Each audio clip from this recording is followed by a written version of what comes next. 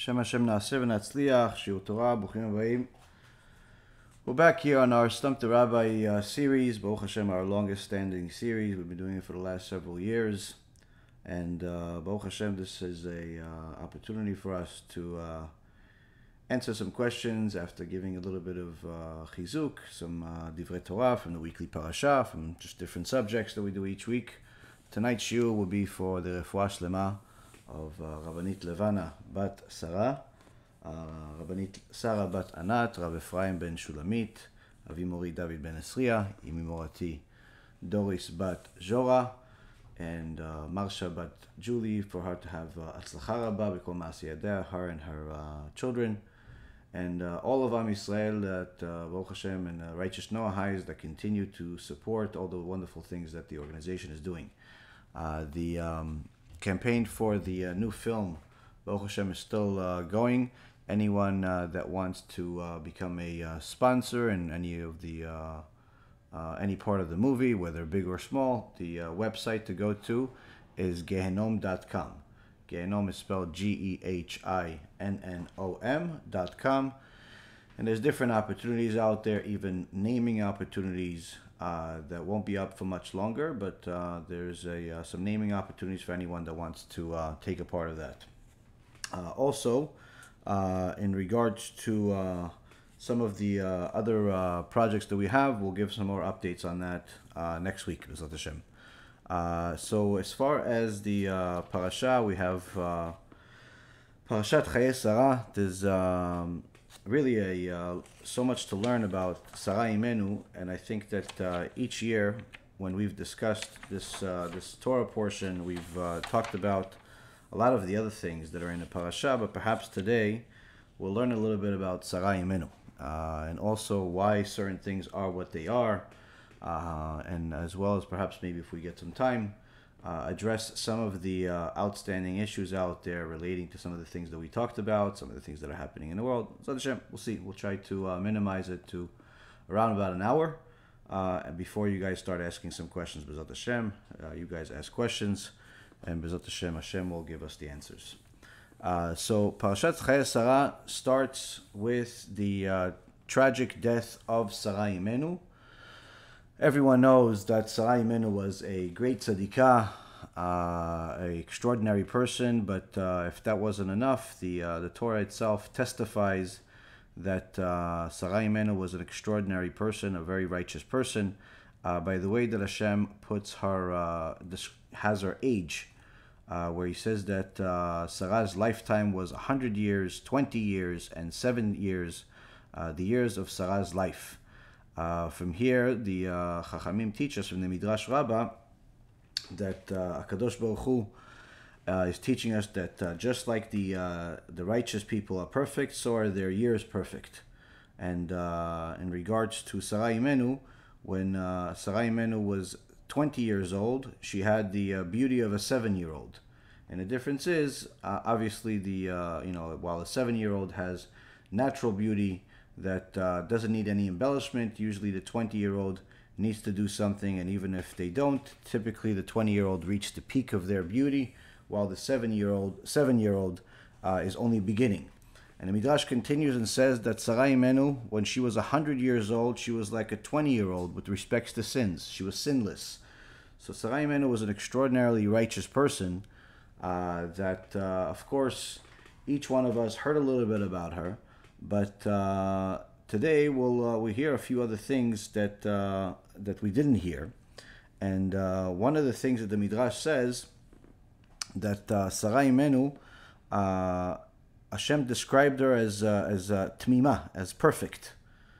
She was a perfect person, and Rabbi Yochanan says that she was like an unassuming calf. What's an unassuming calf? Why an unassuming calf? Unassuming calf is someone that follows his master. Just like she was righteous, she was righteous for a reason. And by righteous, first of all, when it came to HaKadosh Baruch Hu, when HaKadosh Baruch Hu said to Avram Avinu, Lech lecha me'artzecha mibet avicha, leave your home, leave your place, leave everything, Sarah Imenu went along with him. She didn't give any trouble. Today, sometimes the husband wants to move to a different city, to get a better job, to start something else. Typically, if the wife likes where she lives, either because she likes the house, or her family lives near her, or she simply likes the community, or she just doesn't want to pack, typically the wives give a very difficult time about it. But sometimes it's the wife that wants to move because she wants a bigger house, or she wants a different community, she wants to upgrade. And the Gemara says, in fact, after all said and done, when it comes to moving, the one that suffers the most for moving is the husband. The one that suffers the most is the husband. But either way, the sages teach us that when it came to moving multiple times, Sarai Imenu followed her husband. When it came to having the Brit Milah, Sarai Imenu followed her husband. When it came to any test that Avram Avinu had, Sarai Imenu went forward with it. And so much so that when she saw that she's not bringing children to the world, she brought Hagar, the Egyptian, and she gave this Hagar to this maidservant to Avram, and she said, "Hey, take her, and maybe I'll build I'll build from there." What does it mean? I'll build from there. What do you think, that Sarai Imenu was actually going to babysit Ishmael? No. What Sarai Imenu was in essence saying is that apparently, the merits that I have, at this point are not enough to bring the child that I want into the world, and I want to show Hashem how much I'm willing to sacrifice. Not only for you to have a child, so you'll have it with her, but even more so, how much I'm willing to sacrifice to fulfill His will, and she, in essence, how much I'm going to suffer as a result of this Hagar.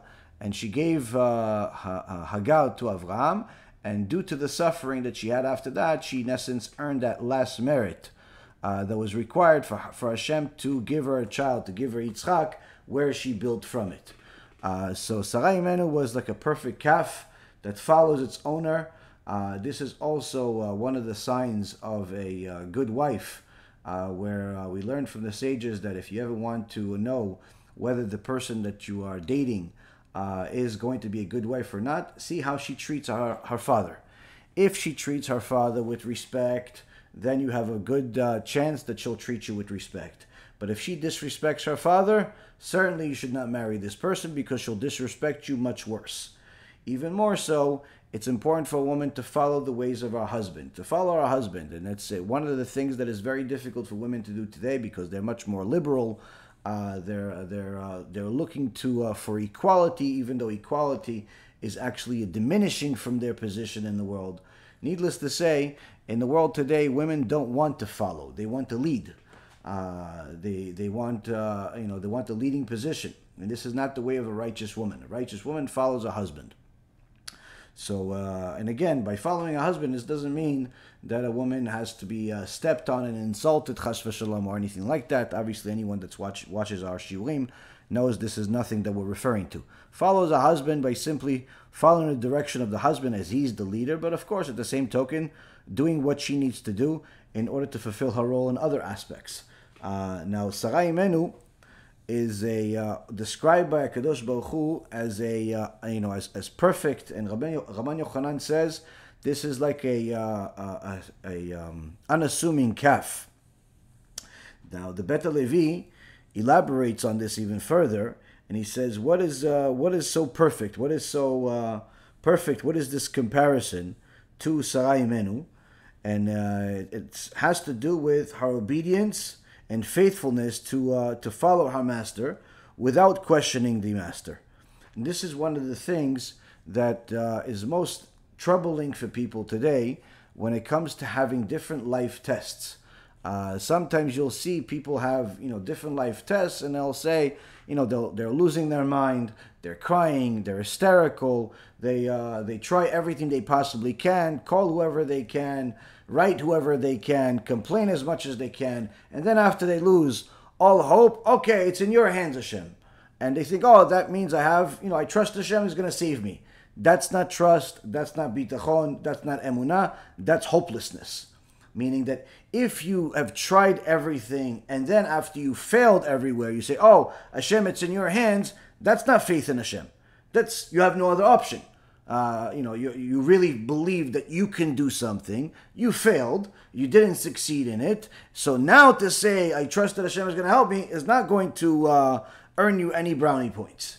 But rather, if a person continues to do what they need to do, puts in whatever effort is necessary, but never for a second thinks that their efforts are what's going to bring them to salvation, and they never steer away from the path that they need to go, which is the path of Hashem, that type of person is closer to having that bitachon. What is the missing ingredient? The missing ingredient is to be like Sarah Imenu, where it's that unassuming calf. The unassuming calf, not only they follow, but they follow without any questions, meaning they never doubt Hashem. They never say, why did Hashem do this to me? What does he want from me? What's this? What's that? They don't ask these types of questions. And that's one of the things that the Bet Levi explains here. And he says that the time to ask questions about Hashem is not when you're in the middle of a test. It's not when you're in the middle of a difficulty. The time to ask questions about Hashem is before those things happen, when you're learning Torah. Because when you're learning Torah, you're learning about Hashem, you're learning about what He says, you're learning about His ways, how He treated the people from previous generations, how He treated the righteous people, how He treated the wicked people, how He did what He did throughout all of history. So this is the time where you can ask as many questions as you want about Hashem.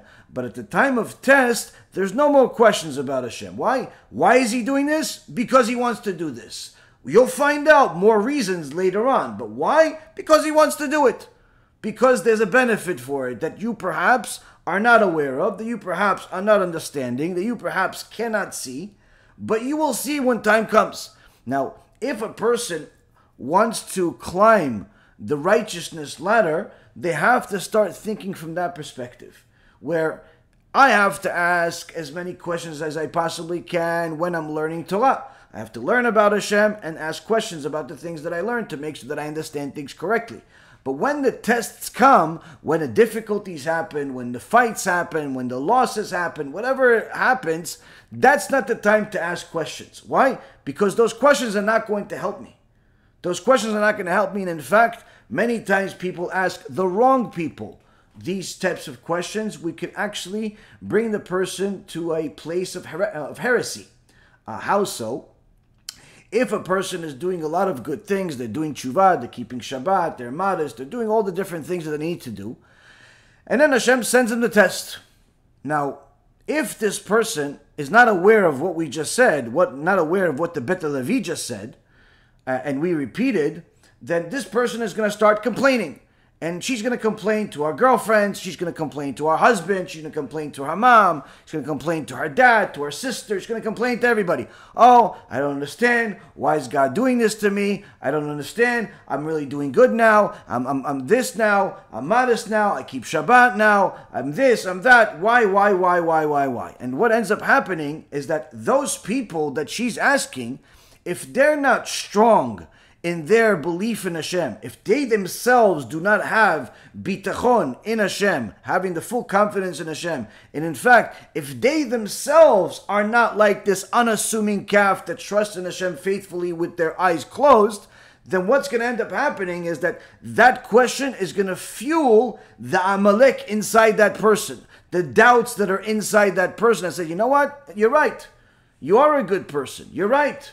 You are a wonderful person. You're right. You are a righteous person. You kept this and you kept that. And and I remember you gave tzedakah. And I remember, and you gave to this one. Hey, listen, I don't know why Hashem is doing this. It doesn't seem right. And all of a sudden, that doubt just became real.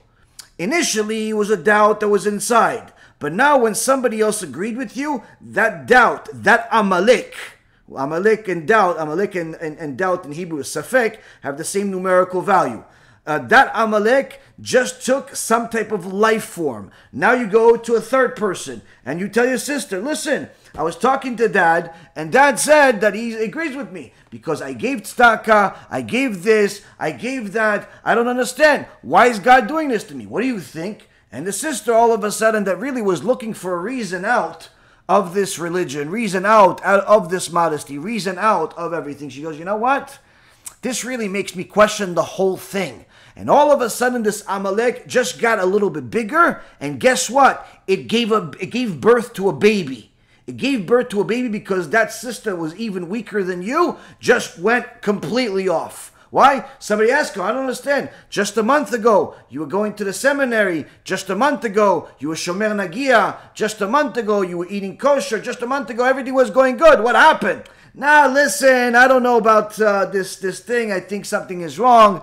I think the rabbis are lying. I think God is lying. I think he's lying and that's lying. And so what does that have to do with you being your mother? I don't understand. What does that have to do with anything? No, listen, I saw my sister is having a tough time. She can't find the shidduch. She's having financial issues. She's this and she's that. That's it. And she's a righteous one. I'm just trying to follow her footsteps. If she's failing, what am I? So I just figured, you know what, let me at least have a good time and just be me. I'm going to be the real me. And what ends up happening is that little question that you had in your mind, and as a result of ignorance, gave birth to a much, much worse problem than you can ever imagine.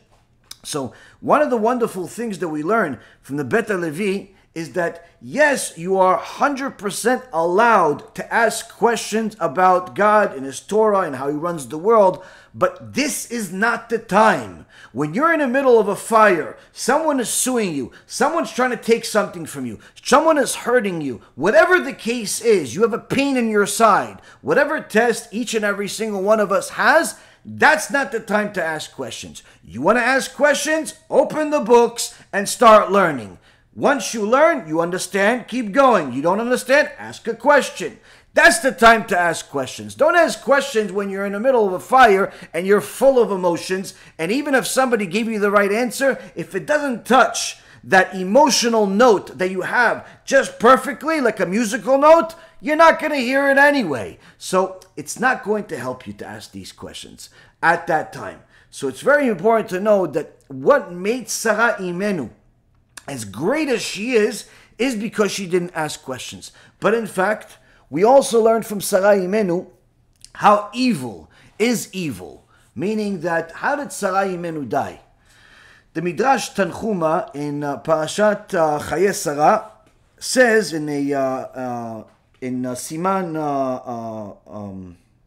in section 59, Siman, section 23, Siman 23, says that the Yetzer Hara was very unhappy. The Satan, the Malach HaMavet, was very unhappy. Why? He saw that Avram Avinu is about to earn so much merit from sacrificing his son to Hashem, sacrificing Yitzchak to Hashem, which obviously Hashem told him to stop. This was just a test. Now you know you fear me, and so on. But the Satan knew that this act, this test, is going to earn Avraham Avinu so much merit that even his descendants are going to still benefit from it. So he tried to do everything possible to ruin it for Avraham. And he tried, if you look at the Midrash, it talks about how the Satan got in his way, raised the water, nearly drowned him, all types of things that happen along the way. But of course, Avraham Avinu screamed to HaKadosh Baruch Hu, Hashem, you're the one that told me to come here. At least let me get to do this. You told me to come here, bring my son, sacrifice my son, but I have all these difficulties. At least let me do it. And that's when Hashem quieted the Satan ran away. Where did he go? He went to Sarah. He went to Sarah, clothed as a man. And he says to Sarah, you know that about the Akedah, right? Sarah says, what? What Akedah? What are you talking about, Akedah? You know, your son, Yitzchak, your boy, your husband just went to kill him. What? What are you talking about?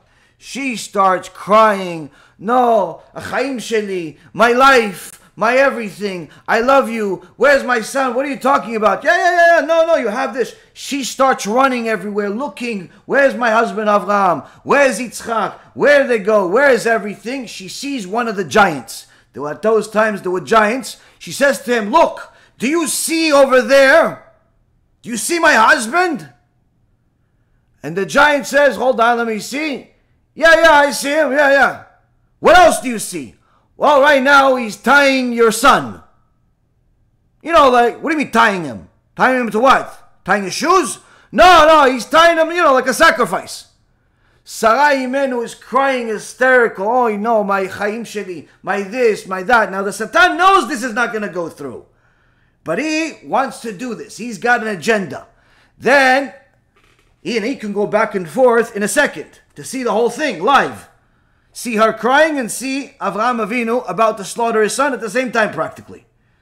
Then once the Akedah is finished, Sarah Imenu is crying hysterical, and the Satan comes back. Hey, so what do you think about your son now, huh? She's crying, no, leave me alone, what do you want? Listen, almost died. She starts crying, what'd you say? No, he almost died. Your husband stopped. Last second, God told him to stop. At that moment, Sarah Imenu had so much happiness enter her body that her son is not dead, that her husband didn't kill him, that this was just a test. There was so much happiness going through Sarah Imenu, her heart gave out. She couldn't help it. She couldn't live through it. She died on the spot. Now, of course, when Avram Avinu comes back and he sees his wife of decades, nearly a century, or more than a century actually, dead on the ground, this is shocking for Avram. This is a test. And some of the Chachamim say this was his biggest test. Not just to see his wife dead, but to see it after this. Meaning after you just did this huge mitzvah, following the way of Hashem, literally through thick and thin, do something no one else has ever done before or after or will ever do. This was a unique test for Avraham. He passed it. You would think, come home, welcome party, balloons, a big buffet, I don't know, all types of things. Maybe get a prize, win the lotto 15 times, and it's $1 billion each time. Something. Instead, what do you see? The wife is dead on the floor. So now, Avraham Avinu doesn't ask any questions, doesn't have any doubts, does exactly what the Bet Levi is teaching us here, and says, Avraham Avinu knew this is not the time for questions. This is not the time for questions. Right now, time to bury my wife. Fulfill a mitzvah, bury my wife.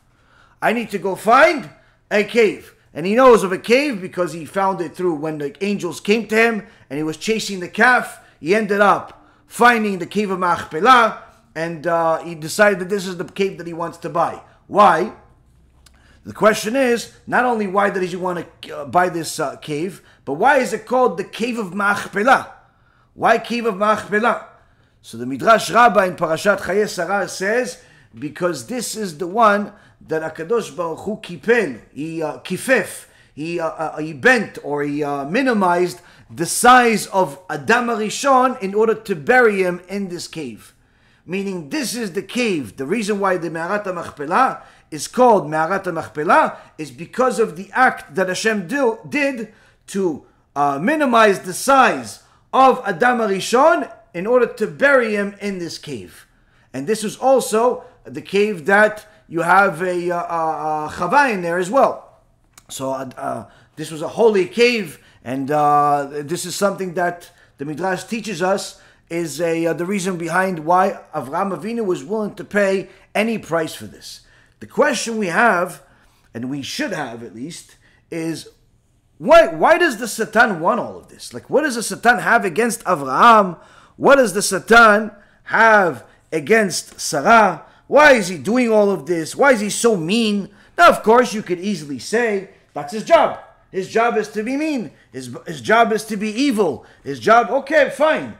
But the truth is that we already know from the Gemara in Masechet Rosh Hashanah and many other places that HaKadosh Baruch Hu already decides on Rosh Hashanah how long each person is going to live and when they're going to die. So the truth is that whether Sarah Imenu died on that day through the horrible, evil act of the Satan, fooling her, making her happy, and doing all of this, or he didn't do all of this, Hashem would have still given him the permission to kill her that day. If not from this, then from something else. Why do all of this? I mean, if it was time to go, it was time to go. So it's not like Sarah Imenu was shortchanged years. This was her time to go. So why the whole evil theatrics behind everything? The Chachamim teach us that the Satan had an agenda. The agenda was to try to do everything possible in order to stop Avram Avinu from earning this great merit. Once he failed at at stopping Avram, the Satan had plan B. What was plan B? Go to Sarah, do something that looks off, so when Avram Avinu comes back from his extraordinary trip, he sees that his wife is dead in a unseemly manner, and he's going to say, you know what?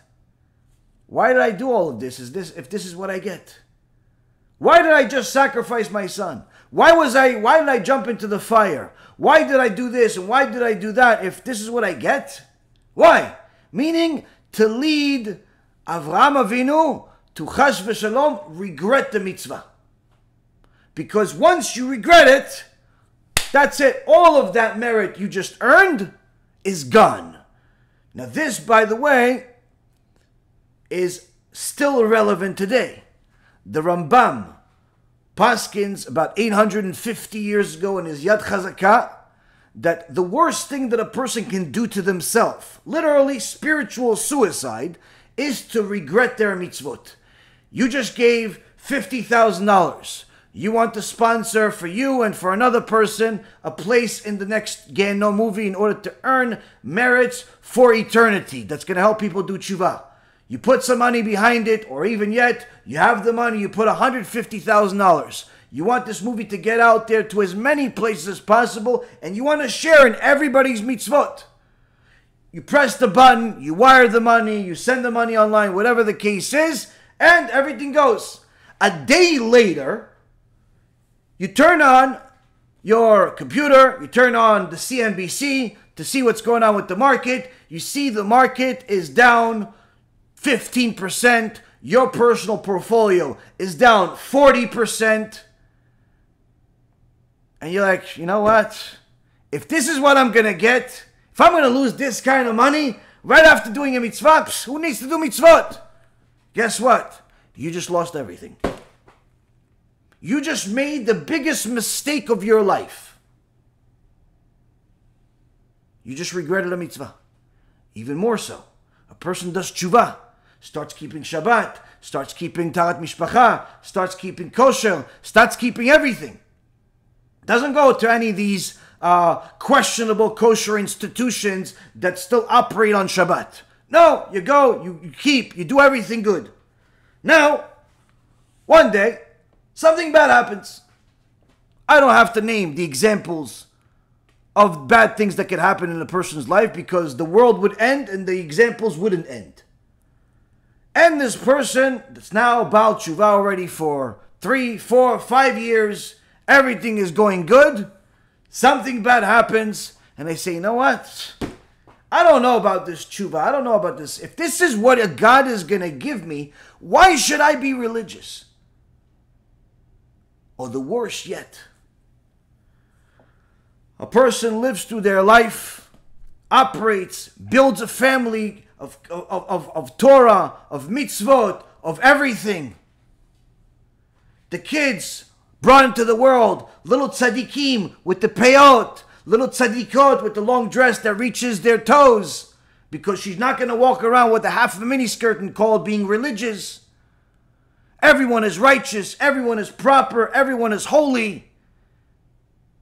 But he's still struggling with a few things, such as making a living. Still struggling with a few things, such as, having a job that's going to last for more than a year or two. He's still struggling with a few things. But he keeps going and he keeps pushing. And one day, he sees an old friend, his boy from back in the day, his boy he used to go clubbing with, his boy he used to have a good time with. And he sees his boy that's still secular, with his arm around some potato, and he is driving a $500,000 car, wearing $1 million watch, glasses that are $500, and shoes that are probably around $2,500. And his friend smiles at him like, "Yo, Yossi, what's up, man? How are you?" And Yossi, that now calls himself Yosef, doesn't know where to bury himself. Why? He's embarrassed of himself because he's religious. He's embarrassed of himself because he used to be boys with this guy, and he got out of the partnership because he didn't want to do business with somebody that is mechalel Shabbat. He left the business. He found a wife. He built a house full of kedusha, but he sees his boy from back in the day that he hasn't seen in 10, 15 years. Walking around with some prostitute in $1 million car now, and everything looks good. And Yosef, that's now being called Yossi in the middle of the street, has so much jealousy burning in his heart. He starts thinking, you know what? I think I made the wrong choice. If I would have stayed with this guy, I would also have this $1 billion company like him. If I would have stayed with this guy, I probably would have also had a tomato or two on my arms. If I would have stayed with this guy, I probably would have had 2 or 3 of those $1 million cars and a $500 million portfolio just like him. What do I have to show for it? For my choices? Well, my wife that's just finished the pregnancy, so our figure is not exactly ideal. She doesn't look like this tomato, and she certainly doesn't look like what she was when I married her. I have these 5 kids that are driving me crazy. I have tuition for yeshiva that I can't even afford. I have a car from Henry Ford's original factory 100 years ago. What do I have? And all of a sudden, all of the mitzvot, all of the blessings that God gave him seem like nothing in his own eyes. And this is in his heart, not in his mouth. And he regrets it. And this, Rabotai Karim, is the worst tragedy that could ever happen to this person. Because at that moment, he loses the merits that he earned. All of that Torah that he learned, all of that chesed that he did, all of the stuff that he did, gone. Why? He doesn't realize HaKadosh Baruch Hu pays reward, both in this world and the next world. It's not necessarily reward that's at your timing, and it's not necessarily the reward that you think. But he certainly pays reward. He also pays a reward to the haters, to the mechalel Shabbat, to the idol worshippers in this world. But the difference is the reward that you get in the next world is eternal. The reward that you get in this world is to build you to be able to earn an even bigger reward in the eternal world. The reward that your friend from 10 years ago, the word that he gets, well, the reward that Hashem gives him is in order to destroy him, because he has no good left for him in the eternal world. Only Gehenom.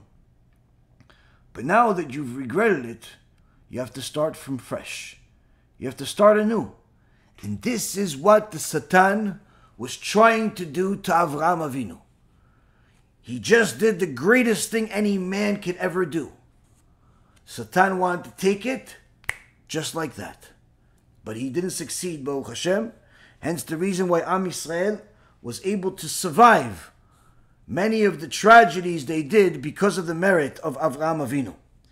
But this is only because Avram Avinu knew that during this test, that's not when you ask God questions. That's not when you ask God questions. after everything was said and done, Avram Avinu was afraid that there's going to be more tests. Not just I was thrown in a fire at Ur Kasdim, not only that the Akedat Yitzchak, not only the war with the four kings, not only this and not only that, and after all of it, the death of his wife, and on top of it, the Me'arat HaMachpelah, all of this, Avram was scared. But then HaKadosh Baruch Hu says to Avram, don't worry, this is the last test. How could it be the last test? I'm alive. So long as a person is alive, there's going to be tests. And in fact, the way that HaKadosh Baruch Hu shows somebody that he loves him, he tests the righteous people. The more righteous a person is, the more Hashem loves him. And to show you that love, Hashem tests you. Tests you to see if you love him back. Tests you in order to build you. Tests you in order to give you a greater reward than you can handle. So he tests you. But now Avram is afraid. Are the tests going to get even worse than this? And HaKadosh Baruch Hu says to Avram, Avram, that was the last test. From here on, you're going to live peaceful life. No more tests. How could it be? Someone else was born and is taking over the tests. Who is it? Remember in last week's parasha, where it said that his Avram's brother Nachor, his wife Milcah, who was also Sarai Imenu's sister, she gave birth. And one of the kids' name was Utz.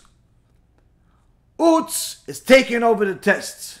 His name will be known as Job. He's taking over the tests. This is also the reason why in the beginning of the book of Job, the whole book of Job starts with the argument between Hashem and the Satan, about how the Satan says that Job is great, but he's not as great as Avram. Well, Avram is greater than this. And of course, the Gemara debates this, who, what, when. Of course, Avram was greater, but nonetheless, the Satan says to Hashem that Job is not even going to pass the test. If you give him a test, if you give me freedom with him, he's not going to pass the test. And Hashem says, give him a test. He'll pass. So all of that difficulty that was supposed to come to the light, to the world, Utz took it. Job. So now, Rabotai, we see a little bit different perspectives of where things are, where they have been. The Midrash continues and says, what is it with this description of 127 years that Sarai Imenu? Why do we need to know it so well? Okay, so we learned that she was righteous, hence Hashem was counting each of her days because the days were perfect and she was a perfect person. But the Midrash says there are many other things you can learn from that. What else? The Midrash says that Rabbi Akiva was once sitting and teaching Torah. And he noticed that the people that he was teaching Torah weren't understanding his lofty Torah and were falling asleep. Falling asleep. Even Rabbi Akiva had people fall asleep in his shiur. How could that be? Human nature hasn't changed.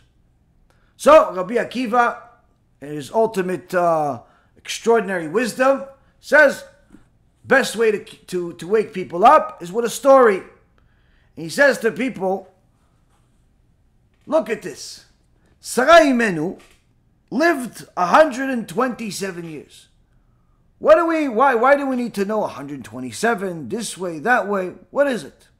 It says because HaKadosh Baruch Hu made sure that for each one of her years, you'd know that she's righteous.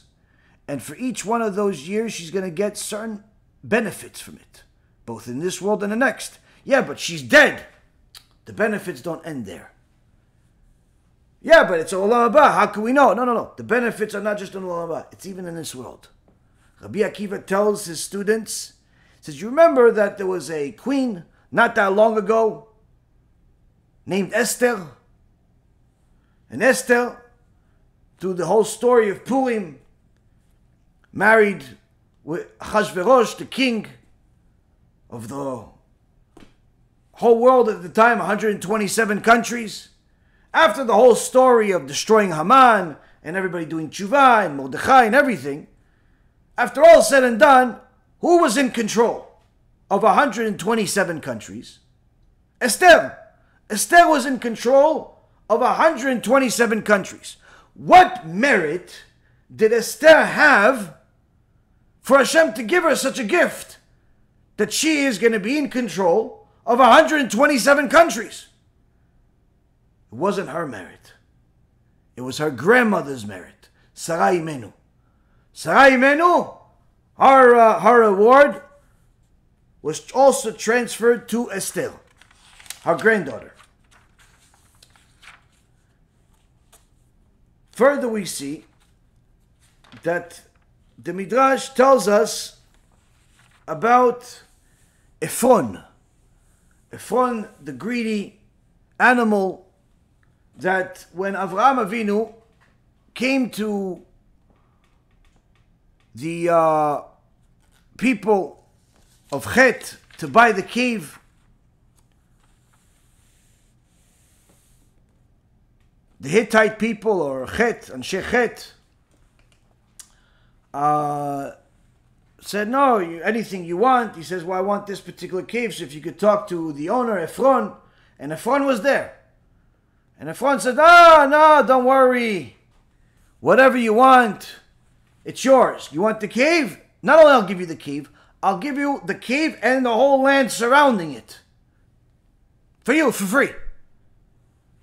Everybody says, wow, look at that, Ephron. Chazaku Baruch Ephron. Everybody's impressed. Ephron is now not only a big Baal Chesed, doing such a charitable thing in front of everyone, but he's doing it with Avram. Avram was known worldwide. He was an extraordinary person. They called him the man of God. So you just did a favor to the man of God. Oh, wow. Oh, makes a whole big thing. Hits the papers. The Wall Street Journal has a whole special on it. Even the New York Times covers it. Of course, they manipulated it to see, Avram robbed Ephron or something, or some type of other distorted thing. But nonetheless, this is what happens. Ephron does this in front of everybody. After everybody gives him the Avram and Ephron go to the side to see how this transaction is actually going to be finalized, because Avram needs to make sure this is not just talking. I need to go bury my wife. I need to make sure it's my land, because I'm not going to bury it if it's not my land. Ephron says, Avram, what's 400 shekel between you and me? It's nothing. You're so rich. We're friends. I'm going to give it to you for 400 shekels. The Midrash says this was an extraordinary price in a negative way. He was literally robbing Avram blind. What happened to free?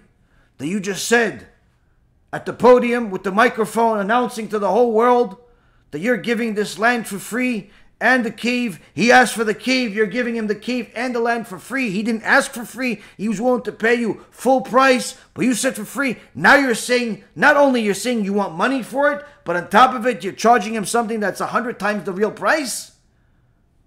What happened? This is the way of the wicked. They say a lot and do little. They say a lot and do little. The Midrash says, Ephron thought that he was getting a real big benefit here. Why? He's going to get a bunch of money. Avram has to bury his wife somewhere. He has his eyes on this cave. He's going to pay me this price. And once he pays me this price, I'm the richest man in the land here. I'm famous too, because no one knows that he paid me for it anyway, so I look like I'm generous. And at the same time, I'm rich. Similar to some of these billionaires in the world that say, yeah, listen, I'm going to donate all my billions of dollars. Yeah, right. Anyone that believes these lies should come to me, and maybe I'll sell you a few bridges. Just tell me which bridge you want, I'll sell it to you. All it is a tax strategy where they move their money from their personal account to corporations, to different foundations and trusts, just in order to avoid taxes. because a death tax in the United States is even more expensive than a living tax. But naive people will believe these people and put headlines on them and say, oh, this guy is giving everything he has to charity. And yeah, okay, sure. They gave it to charity and they're barely eating now. Now, a person that has lived in the world and knows a few things knows that Ephron is similar to those people. And needless to say, a wicked person that thought that he can fool the system. Well, you can fool people, but you can't fool God. And the Midrash says, in regards to Ephron and his greed, it's written, Niv'al le'avon ishra ayn, velo yada ki cheser yovoenu. The Shlomo HaMelech says in Proverbs chapter 28, verse 22, one that's overeager for wealth, is a person who has an evil eye. He does not know that loss will befall him. This is describing Ephron, and surely somebody that all of us know. Everyone knows such a person that's overeager to succeed, overeager to have wealth, that he's willing to step on a few people on the way if necessary. He's willing to not look when he needs to look, not help when he needs to help. He's so eager to succeed, he is willing to cross all lines. And in fact, when he sees somebody else succeed, he can't stand it. You know, like one of those people that comes to your house, and instead of like just sitting down wherever you tell him to sit down or stand wherever you tell him to stand, he starts checking out your house, or she's checking out your house. Oh, wow, where'd you get this chandelier? Why, you want to buy one? No, I just want to know why you got it. Why? Are you in a chandelier business? You're going to figure out the manufacturer of the chandelier? Maybe you can call them in China, or maybe they got it in Singapore, or perhaps they got it in Thailand. Well, what's to you where I got the chandelier? How much you pay for it? Are you a financial advisor? Or are you in the business of maybe you want me to sell it to you on eBay? You're going to have some profile and you're going to pretend like you want to buy. What is it? Why do you care what I bought the chandelier or how much I pay for it? Oh, how much did you pay this house? I'm not selling the house. No, I'm just interested. I'm just interested. But you have a house, right? Yeah, you have a house. So why do you care why I paid for my house? Oh, are you renting or did you buy? Wait, excuse me? If I'm renting or I'm buying, wait, neither. Last I checked, the check that I write every month, it doesn't go to you. So you're not the mortgage company, and you're also not the landlord. Why do you care if I bought the house? Or I rent the house? What's it to you? Oh, are you trying to measure me up? Like you're trying to figure out how much money I have? How many rooms does this house? Why, you want to sleep over? Why do you want to know how many rooms I have? These types of questions are questions of people that are overeager for success and cannot stand seeing somebody else succeed. They simply can't. Midrash says in the name of Shlomo HaMelech in Proverbs, they give evil eye, ayin hara. And this ends up bringing failure to them. Evil eye surely is not good for the person receiving the evil eye. But if the person receiving the evil eye is good, is righteous, and everything is good, in essence, he can have protection. But the person that gives evil eye doesn't realize that when they see that chandelier, that house, the mortgage, or the rent, or whatever they're jealous of, they actually end up bringing bad on themselves. Because jealousy is the worst thing that a person can have. You're simply guaranteeing yourself that you will never be happy. How do you know if somebody is jealous? Simple. Usually people like to complain. If you have one of those people that are complainers, and they like to complain about whatever it is they want to complain, if you have the ability to do something, give them something. You know, they complain, give them, a ticket to, go to some kosher show. Or give them, a gift card.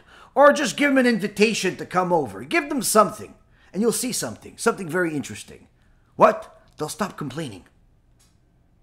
Wait, but they were complaining about the car, they were complaining about their job, they were complaining about something. What does that have to do with the gift card? What does that have to do with the invitation? What does it have to do with anything that I gave them? I gave them a little fish in a bowl. Why did they stop complaining? Interesting. Because their complaints are deep-rooted, connected to their jealousy. And that's what ends up happening.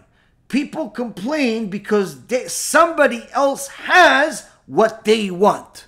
And even more so, now they have less than what they thought they have. So many times a person will come to people's houses and not even realize that what they're doing is being jealous by asking these questions about what you have and how much you have and so on. If you want to pacify them, either show them the exit or just give them something as like a gift of some kind. I don't know, something minuscule, but you'll see that this little gift, this little thing sometimes will pacify and contain their jealousy until they leave.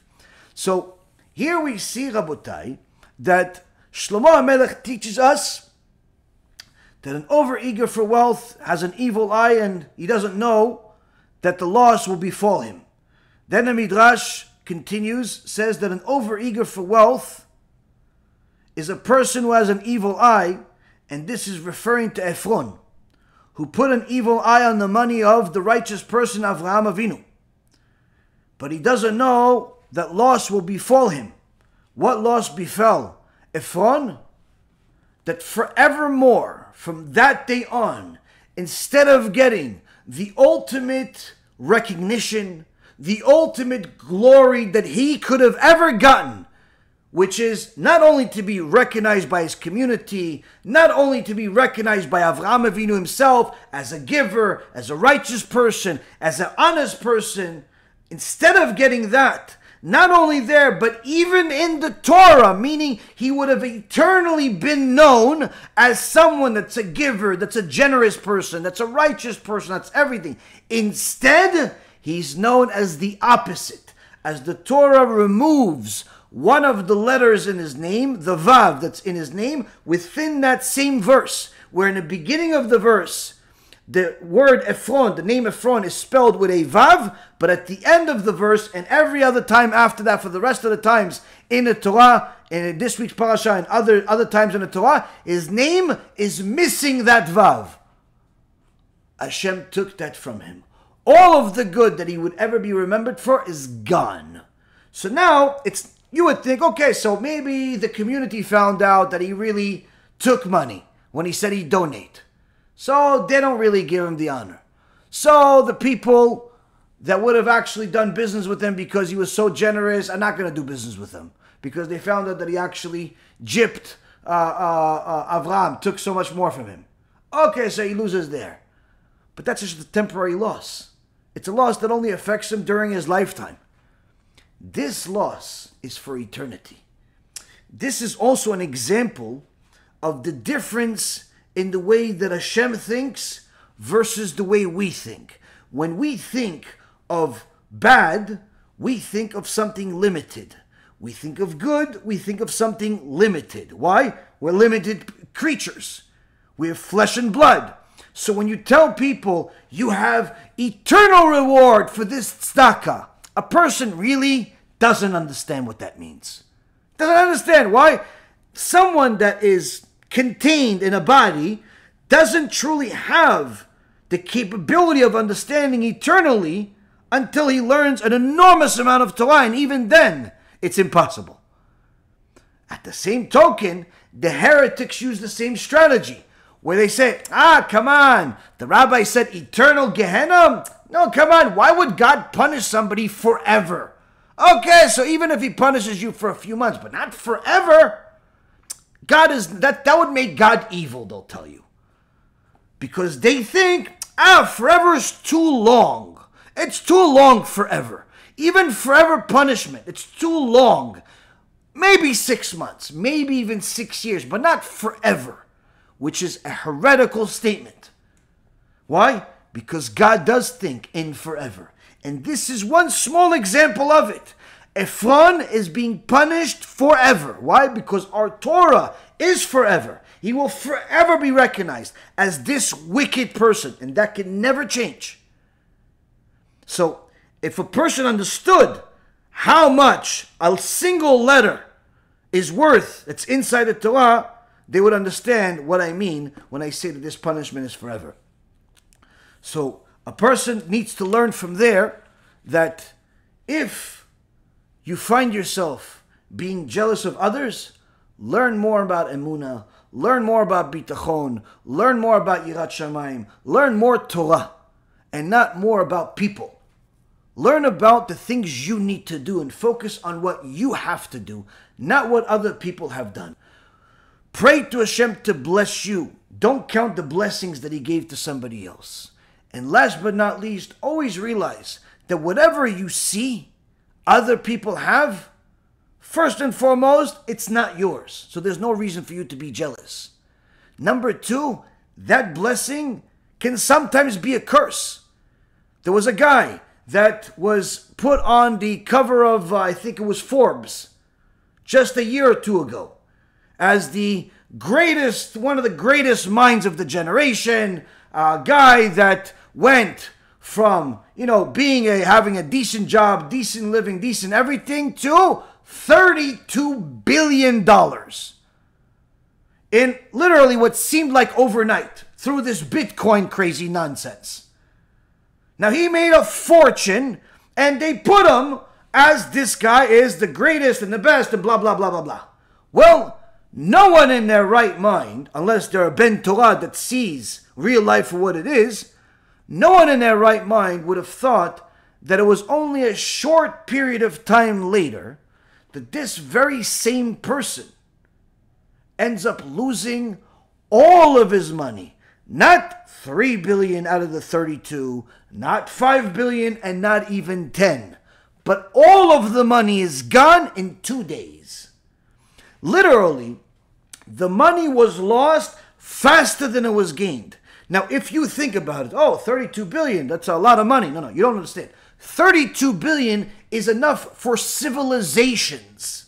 $32 billion, that means that he could have literally bought $1 million worth of stuff. He could have bought $1 million worth of pens, $1 million worth of hot dogs, $1 million worth of paper, and $1 million worth of ink. Whatever he wanted, every single day throughout the whole year, and it wouldn't even scratch the surface of what he had. Because $1 million a day, 365 days a year, according to the Gregorian calendar, what is it? $365 million.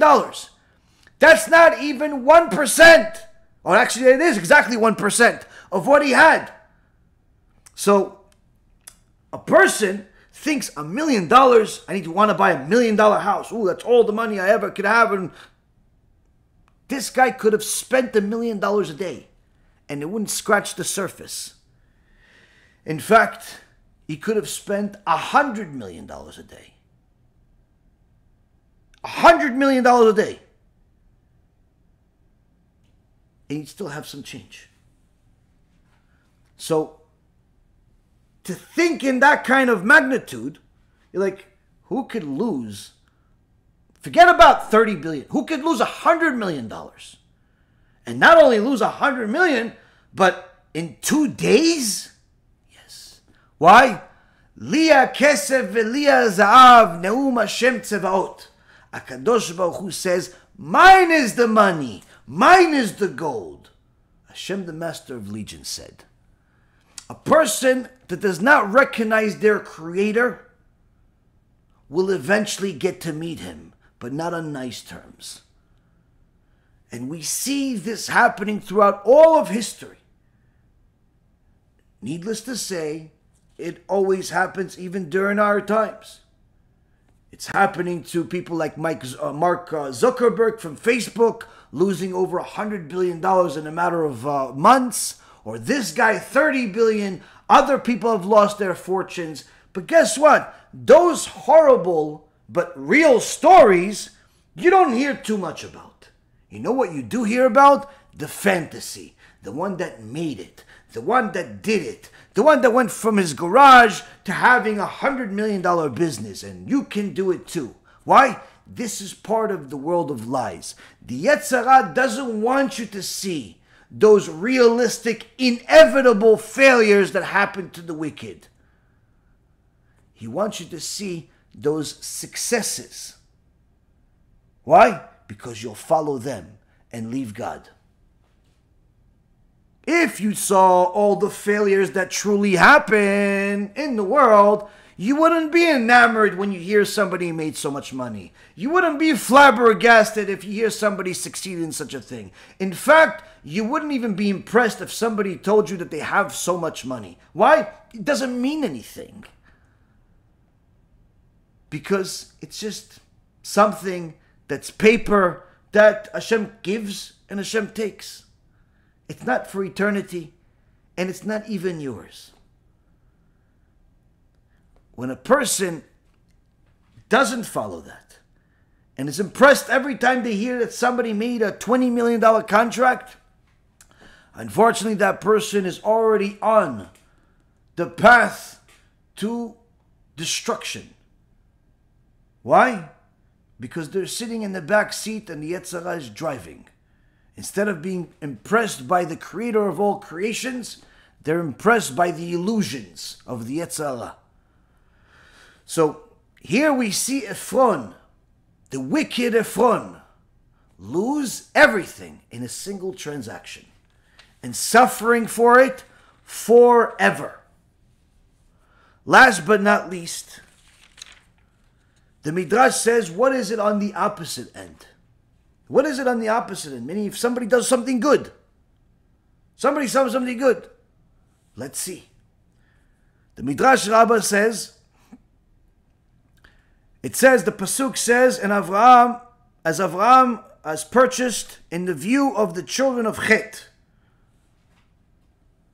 Comes Rabbi Elazar and says, how much ink is spilled and how many quills are broken in order to write in the Torah the children of Chet, the Hittite people.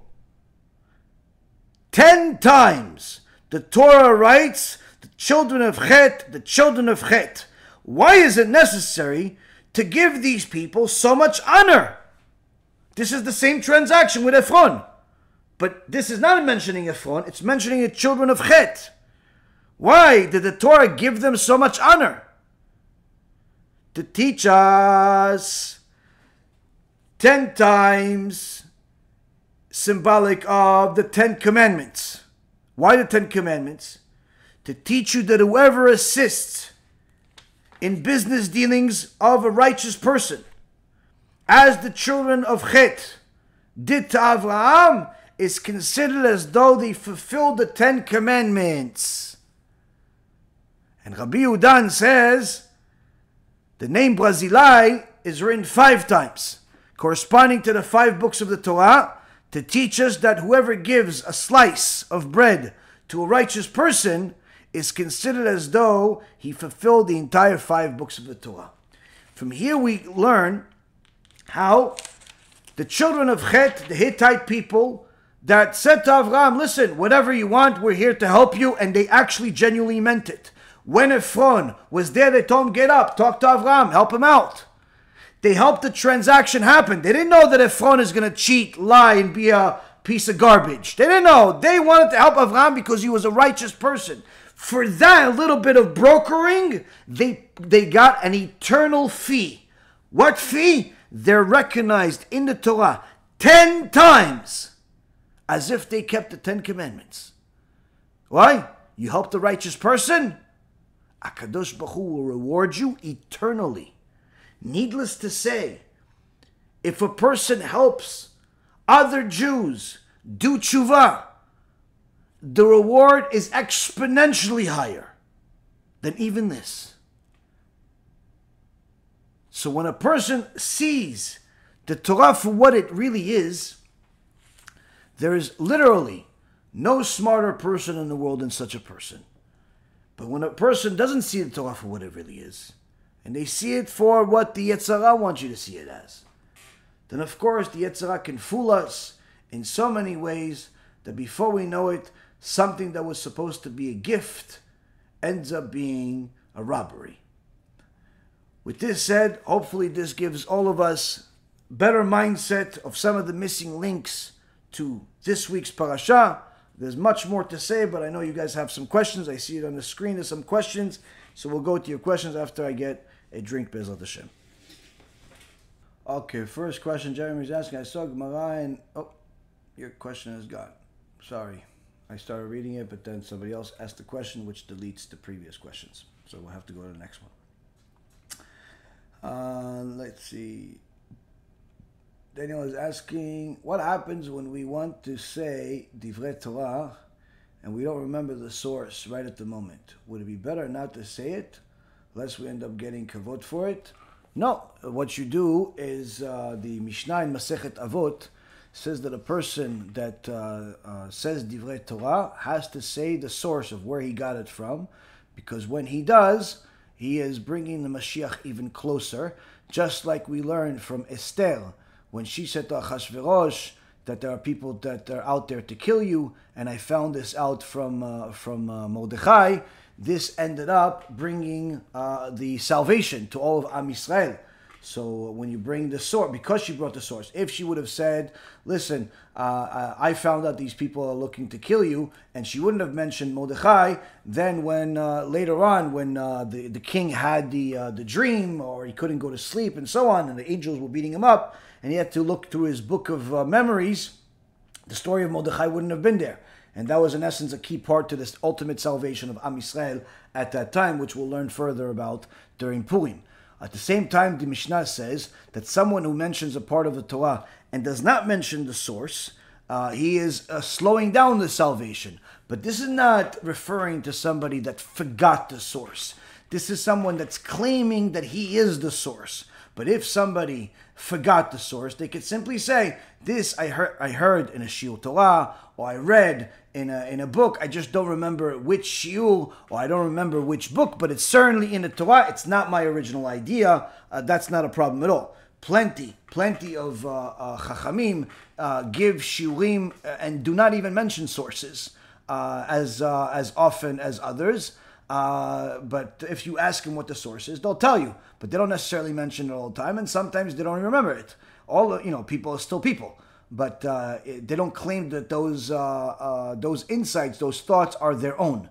If a person claims it as his own, then he's considered a thief.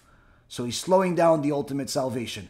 But if he says, listen, I read this in the Torah, I just don't remember where, no problem. That's you can do it, and he should certainly share Torah. Is better than not sharing Torah. Next. Okay, Nikolai is asking 2 questions. Someone said not to say you to your rabbi referred to him as third person. Kind of odd, because we say you to Hashem all the time. So is the rabbi greater than Hashem? No. It's when you're talking to your rabbi, you're usually you're talking to him directly, and you say Kvod Harav. You say Kvod Harav. You say rabbi. You don't say you. It's just simply not. It shows that you don't have any respect for him. But he's in essence, the respect that you have for the rabbi is not for the rabbi himself, but the respect that you have for his Torah, which in essence is respect for Hashem. But when we are saying you to Hashem, we're saying you because He is one. There's nobody else aside from Him. So when we say that you are the one that brings us salvation, you are the one that helped us, you, meaning we're directing our words that this is the only place. There is en od milvado. There's nothing else but you. There's just you. So it's a different type of you. It's the opposite of the you that a person would use for their rabbi. The you that a person is using for their rabbi is a lack of respect for the rabbi's Torah. The you that a person is using for Hashem is actually an increased level of emunah and bitachon in Hashem because you know that everything is coming from Him. Second is, how can you fear your rabbi like heaven if he doesn't know certain Gemara in Shulchan Aruch? What the rabbi knows or doesn't know is not necessarily always apparent to people. Some people think that a rabbi knows a lot more than what he really does. Many times you hear people say that, oh, my rabbi, or this such and such rabbi watches Shurim, he knows the entire Torah. Or the best I've heard is which makes me sick to my stomach, is when people say, oh yeah, you see this guy? He's the next Rabbi Ovadia. He's the next Rabbi Ovadia, this one.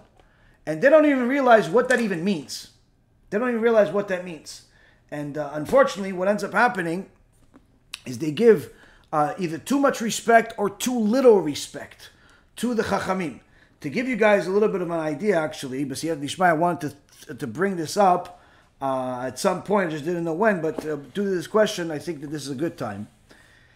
There was one time a big issue at where the Tnuat Shas was started, and initially Rav Ovadia was part of it, obviously, but you also had Rav Shach. And initially, the people would go to Rav Shach for questions. He was the elder, the Chacham of the Dor, the giant of the generation. But later on,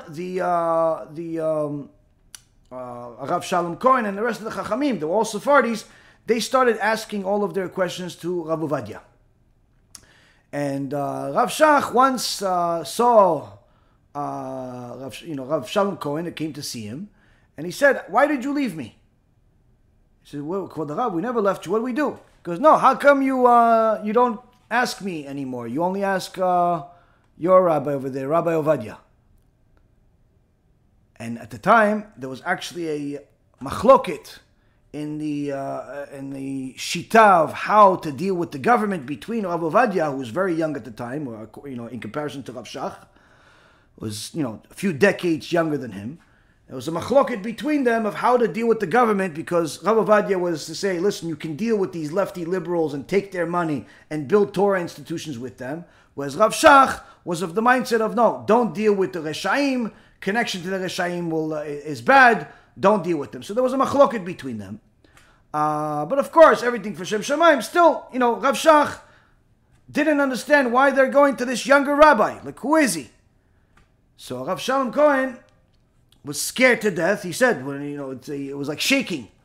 Gdol Ador is asking, why'd you leave me? What do you say? He says, does Kvod Rav have Yabia Omer? And he says to him, no, I don't delve into that. I'm more into Gemara and other things. I don't. But you have a copy of the Yabia Omer, the Rav Ovadia? Because one volume I have. But I never read it. He said, which one? He says, I have the Yabia Omer, the Chelek Revi, the fourth volume. And he says, okay. So Rav Shalom Cohen is extraordinary Talmid Chacham, knew the Yabia Omer practically by heart. Open up the Yabia Omer. And he opens up the Yabia Omer in the Siman Lamed Dalet, Orach Chaim Siman Lamed Dalet, which is an answer to a question that somebody asked Rav Ovadia about Dud Shemesh, about whether you're allowed to enjoy the hot water that's coming from a solar panel, but not solar panel, water that's heated by the sun. And this Rav Ovadia wrote when he was only 39 years old. Now, Rav Shalom Cohen tells Rav Shach, please, Kvod Rav, read this, learn this one over the next week. It's almost a 50-page tshuva. And I'll come back next week and I'll explain to you why. So Rav Shalom Cohen leaves him.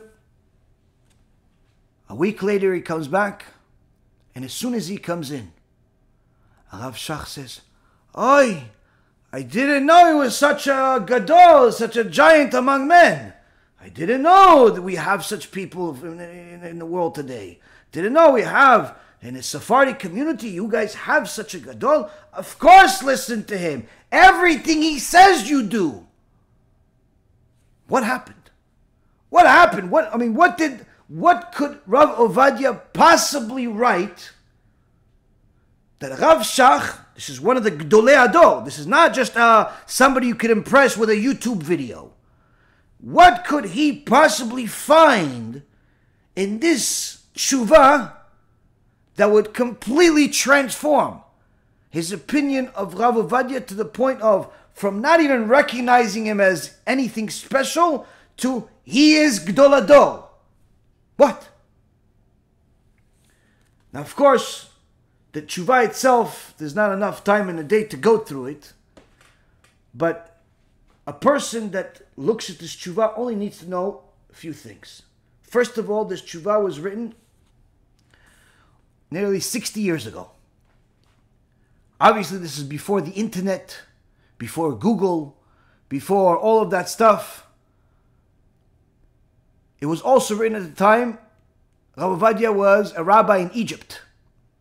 He didn't have a chavruta, didn't have all of his access to other chachamim, books. He wrote this, and he toiled to answer this question that some Talmid Chacham asked him. Some Talmid Chacham from Eretz Yisrael asked him, and he gave him the answer. And in this answer, if you count the amount of Torah sources that Rav Ovadia quotes verbatim from his mind, not from Google, not from asking somebody, did you ever hear such a thing? How many sources would you estimate? 50-page answer approximately. You would say, if somebody ever wrote anything, like an essay for a school, maybe used 5 sources, 15 sources, 50 sources. And you say, okay, so that's Rav Ovadia, so perhaps I wrote 50 sources in my thesis paper for college or grad school. Perhaps Rav Ovadia, maybe for what he wrote, let's say, 500 sources. And you'd be wrong. 1,082 sources. But unlike you and everybody else out there that uses Google and all types of technology that's easily accessible and possible and good to use, this is all from his toiling of Torah in his mind. So when a person can write a tshuva like this and name 1,082 sources in it, the only question his sons had for him is, why so many? We already got the point after the first source, after the first paragraph. You already convinced us. Rav Ovadia answers him and says, you have to understand, I was in Egypt. I was alone. I didn't have any chavruta. I didn't have any Talmidei Chachamim. So, I don't know, maybe after the first argument, I figured when somebody reads it, maybe they'll have a question about it and they'll disagree with me. So let me prove it in another way.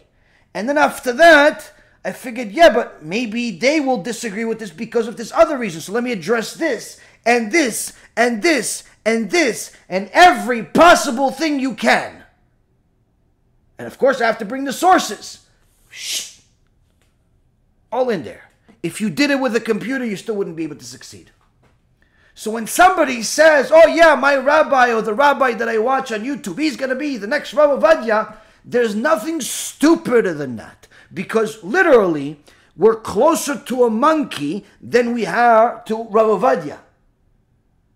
Needless to say, when we talk about the Rambam, Rabbi Yosef Karo, Rabbi Akiva, any of the sages from the previous generations, we're not even a monkey next to them.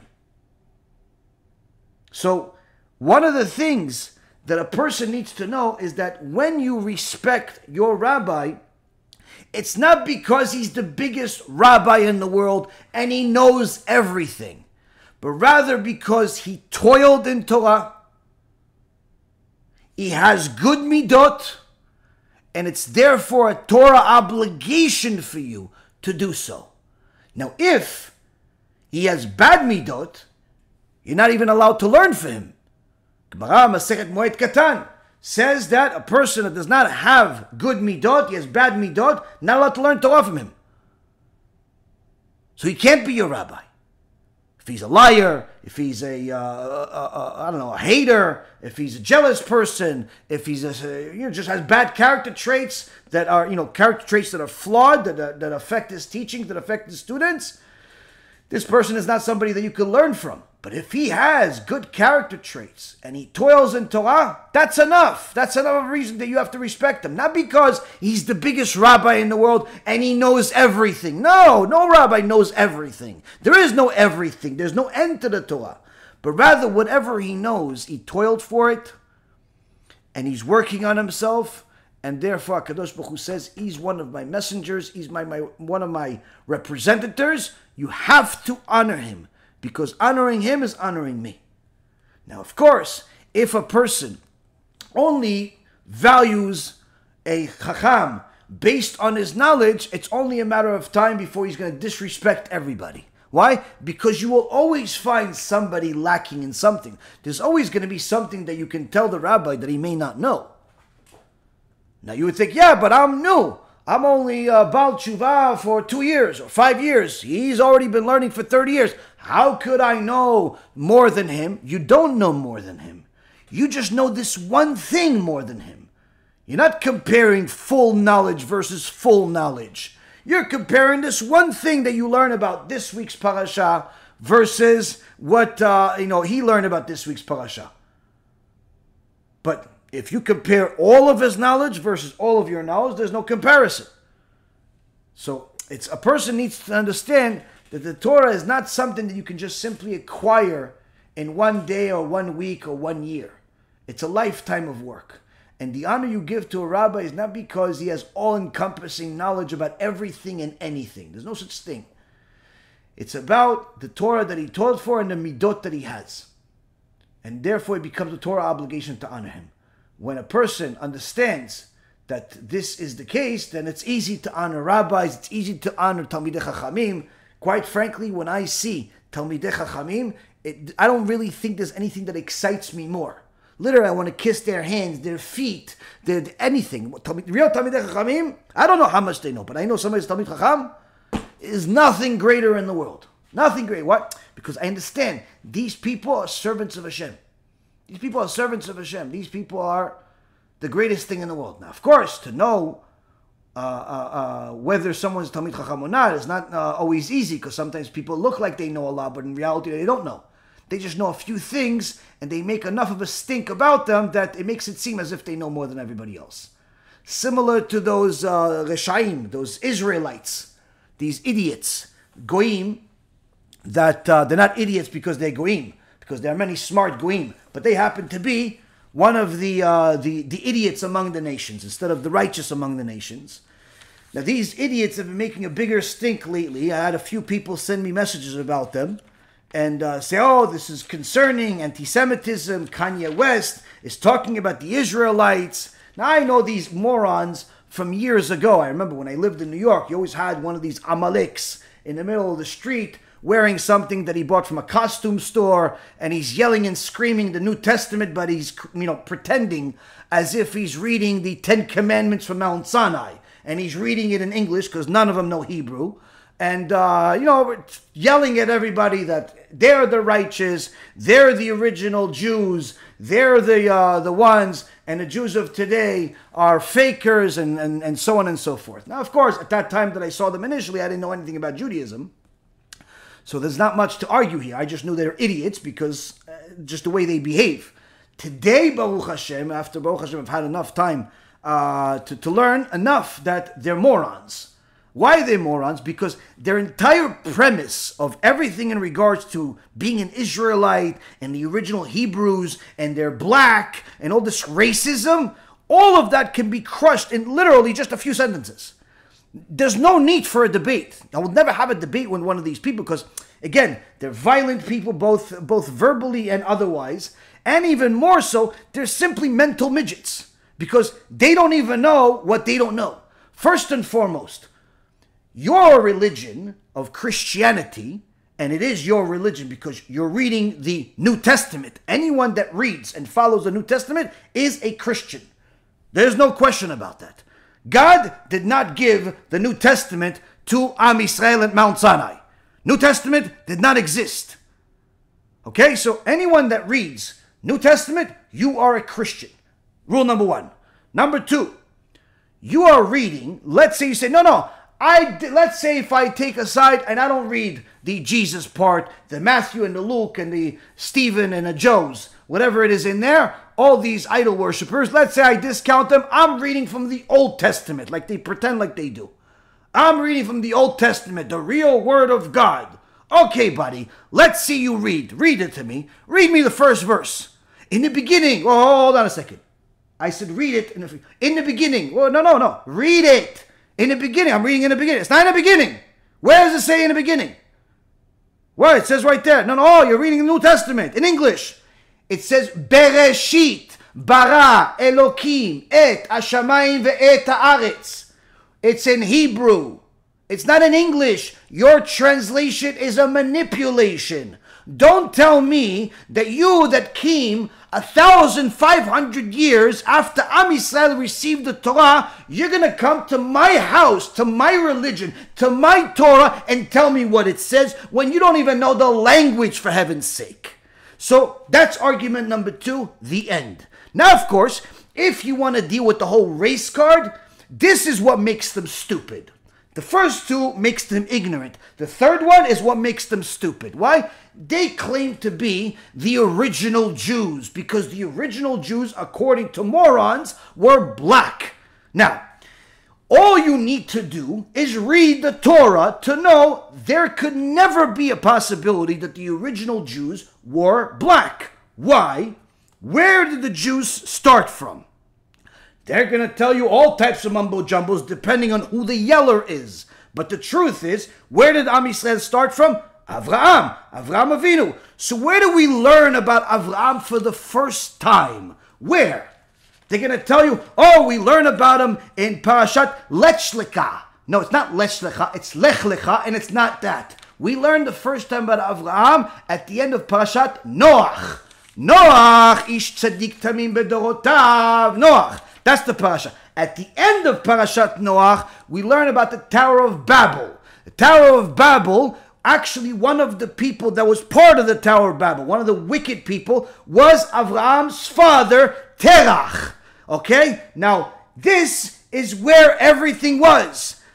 Babel had a place in it called Ur Kasdim.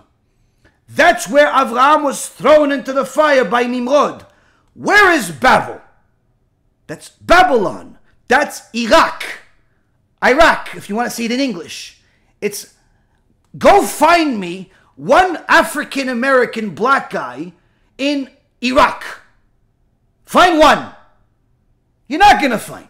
Now, I love black people. I have plenty of black students and black friends. But don't tell me that the color of your skin means that you're righteous or you're wicked, and even make it to seem that if I'm not the same color as you, therefore I'm not good. This is moronic. Even more so when your whole testament is literally something you can collapse in a matter of a few minutes because you don't even know your own history. You don't even know your own history. You're going to tell me they came from black people? Where did Avram come from? He came from Iraq, eating madbucha, eating falafel, eating shawarma, not eating the food that you like. He's not eating hot wings. He's eating falafel. He's eating shawarma. This is where Avram came from. And after that, Avram, where does it say this? It says it in the Tower of Babel, but even more, it says it in the verses themselves, where it says, ויחי תרח 70 שנה ויולד את אברהם את נחור ואת הרן ואלה תולדות תרח תרח הוליד את אברהם את נחור ואת הרן והרן הוליד את לוט וימת הרן על פני תרח אביו בארץ מולדתו באור כסדים. English. When Terach, when Terach had lived 7 years, he begot Avram, Nachor, and Haran. Now these are the chronicles of Terach. Terach begot Avram, Nachor, and Haran. And Haran begot Lot. And Haran died in the lifetime of Terach, his father, in his native land, in Ur Kasdim. Where's Ur Kasdim? Go look on Wikipedia. It's in Iraq. Iraq. Saddam Hussein, former leader. That's where Iraq is. Now, if you want to know further, where they go after? ויקח תרח את אברהם בנו ואת לוט בן הרן בן בנו ואת שרי כלתו אשת אברהם בנו ויצאו איתם מאור כסדים ללכת ארצה כנען ויבואו עד חרן וישבו שם. Where's Haran? Terach took his son Avram and Lot, the son of Haran, his grandson, and his daughter-in-law Sarai, that ends up being Sarah later on, the wife of Avram, his son. They departed with them from Ur Kasdim to go to the land of Canaan. They arrived in Haran. And they settled there. Where's Haran? Where is that? Ethiopia? Where is that? Jamaica? Where is that? Nigeria? Where is it? Turkey. Turkey. You know Turkey? Thanksgiving Turkey? There's a country called Turkey before there was Thanksgiving Turkey. That's where Haran is. Go find me a black person that lives in Turkey, that was born there, and is from the time of Avram Avinu. So, you see, Rabotai, those idiots, and I emphasize, idiots, are people that are a danger to society. Why? Not because of their demeanor and their gigantic size and their weird clothes, but rather because when they speak in such a demeanor, with such oomph behind their voice and command of their beliefs, that it actually sounds like what they're saying is true. So people follow them into Gehinnom. And guess what? They're also going to go to Gehinnom. Who's not going to go to Gehinnom? Someone that studies and doesn't make things up based on their preferences of their skin color and their shoe size and their hair preference and even what gel they put in their hair. You want to be righteous? Follow the way of God, of Israel.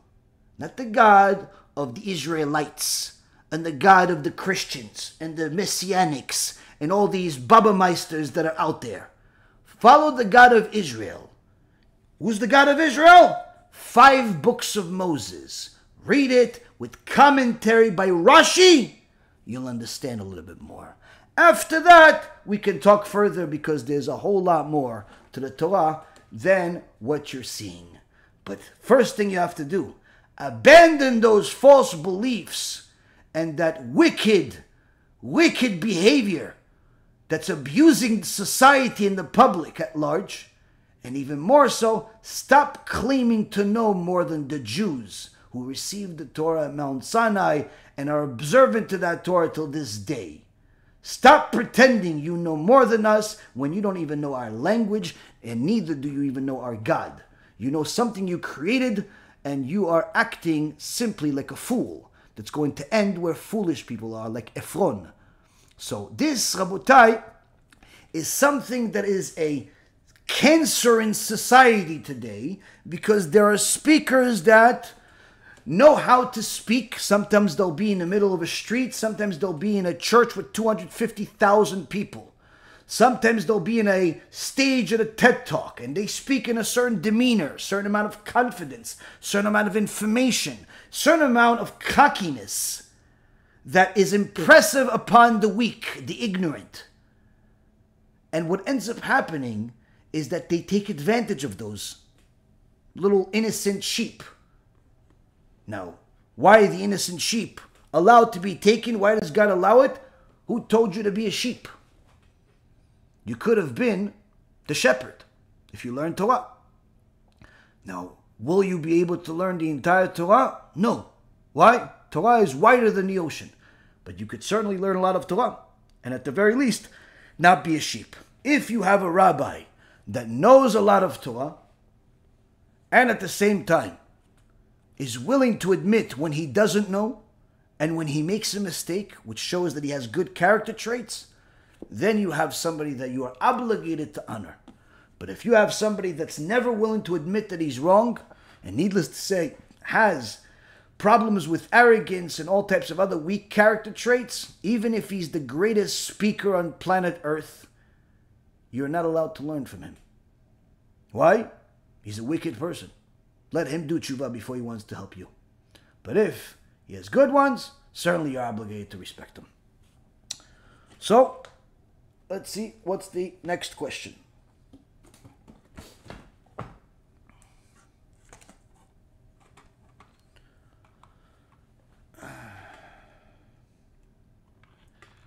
Can Hashem cause a person to become mute based on certain sins? And is it possible if a person would know if they have a dibuk?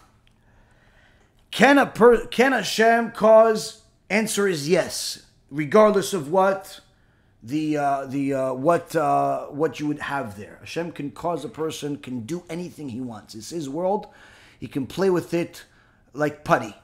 Hashem can do anything. Can he cause him to become mute for certain sins? There were certain things that are not even sins that can cause a person to be mute. We discussed them last night in the shiur, that Jewish intimacy, where the Gemara says in Masechet Nedarim, I think it is, was Nida? No, Nedarim. Masechet Nedarim, that the way that people are intimate with their wives and what they do can even lead to certain people being born mute. Needless to say, certain people can lose their speech in the middle of their life for certain sins, so that we see it happening in the world. There are certain people that get a stroke and they're no longer able to speak. There's certain people that get all types of things. I actually saw it myself one time, where there was somebody that one time decided to tell another person something that wasn't so nice. Something that wasn't so nice. There was a person that asked him a question after they heard it in a shiur. And they said, listen, I heard it from Rabbi such and such. What do you think? And this rabbi said, he doesn't know what he's talking about. That's what he said. Now, how do I know? This is this exact story that was told to me. And I said, oh, okay, so that person, that student, from that moment on, lost respect for that rabbi and ended up causing him harm, losing, told people about it. The Lashon Hara spread and caused some people not to come to the shiur. But what happened to that rabbi? It wasn't even a month before that rabbi got a brain aneurysm and lost his ability to speak for an extended period of time. Now, Baruch Hashem, he learns Torah. I'm hoping he did tshuva. Eventually, Hashem healed him, and he was able to speak again and live again and so on. But certainly, this is something that I've seen with my own eyes. I've even seen people say things against people that... one guy said something against a different rabbi that I know. This is a story that I was part of. Literally, I think it was a matter of maybe 4 or 5 months later, maybe less, the guy got testicular cancer that he's still suffering from to this day. So certainly Hashem can bring damages on a person for doing certain sins. Now, as far as the second question about whether a person has a dibuk or not, there are ways to find out, certain things like this. But this, I don't think the shiur is really the place to do it. I can tell you something simple. If you can think about the Yud Ke Vav Ke, the name of God, those 4 letters, and focus on that name, you don't have a dibuk. If you can't focus on that name under all conditions, and you're a Jew, I'm assuming, then that's it's possible, but not necessarily a certainty. But of course, there's other things. But generally speaking, most people are just a little bit crazy, and they don't have any dibuk.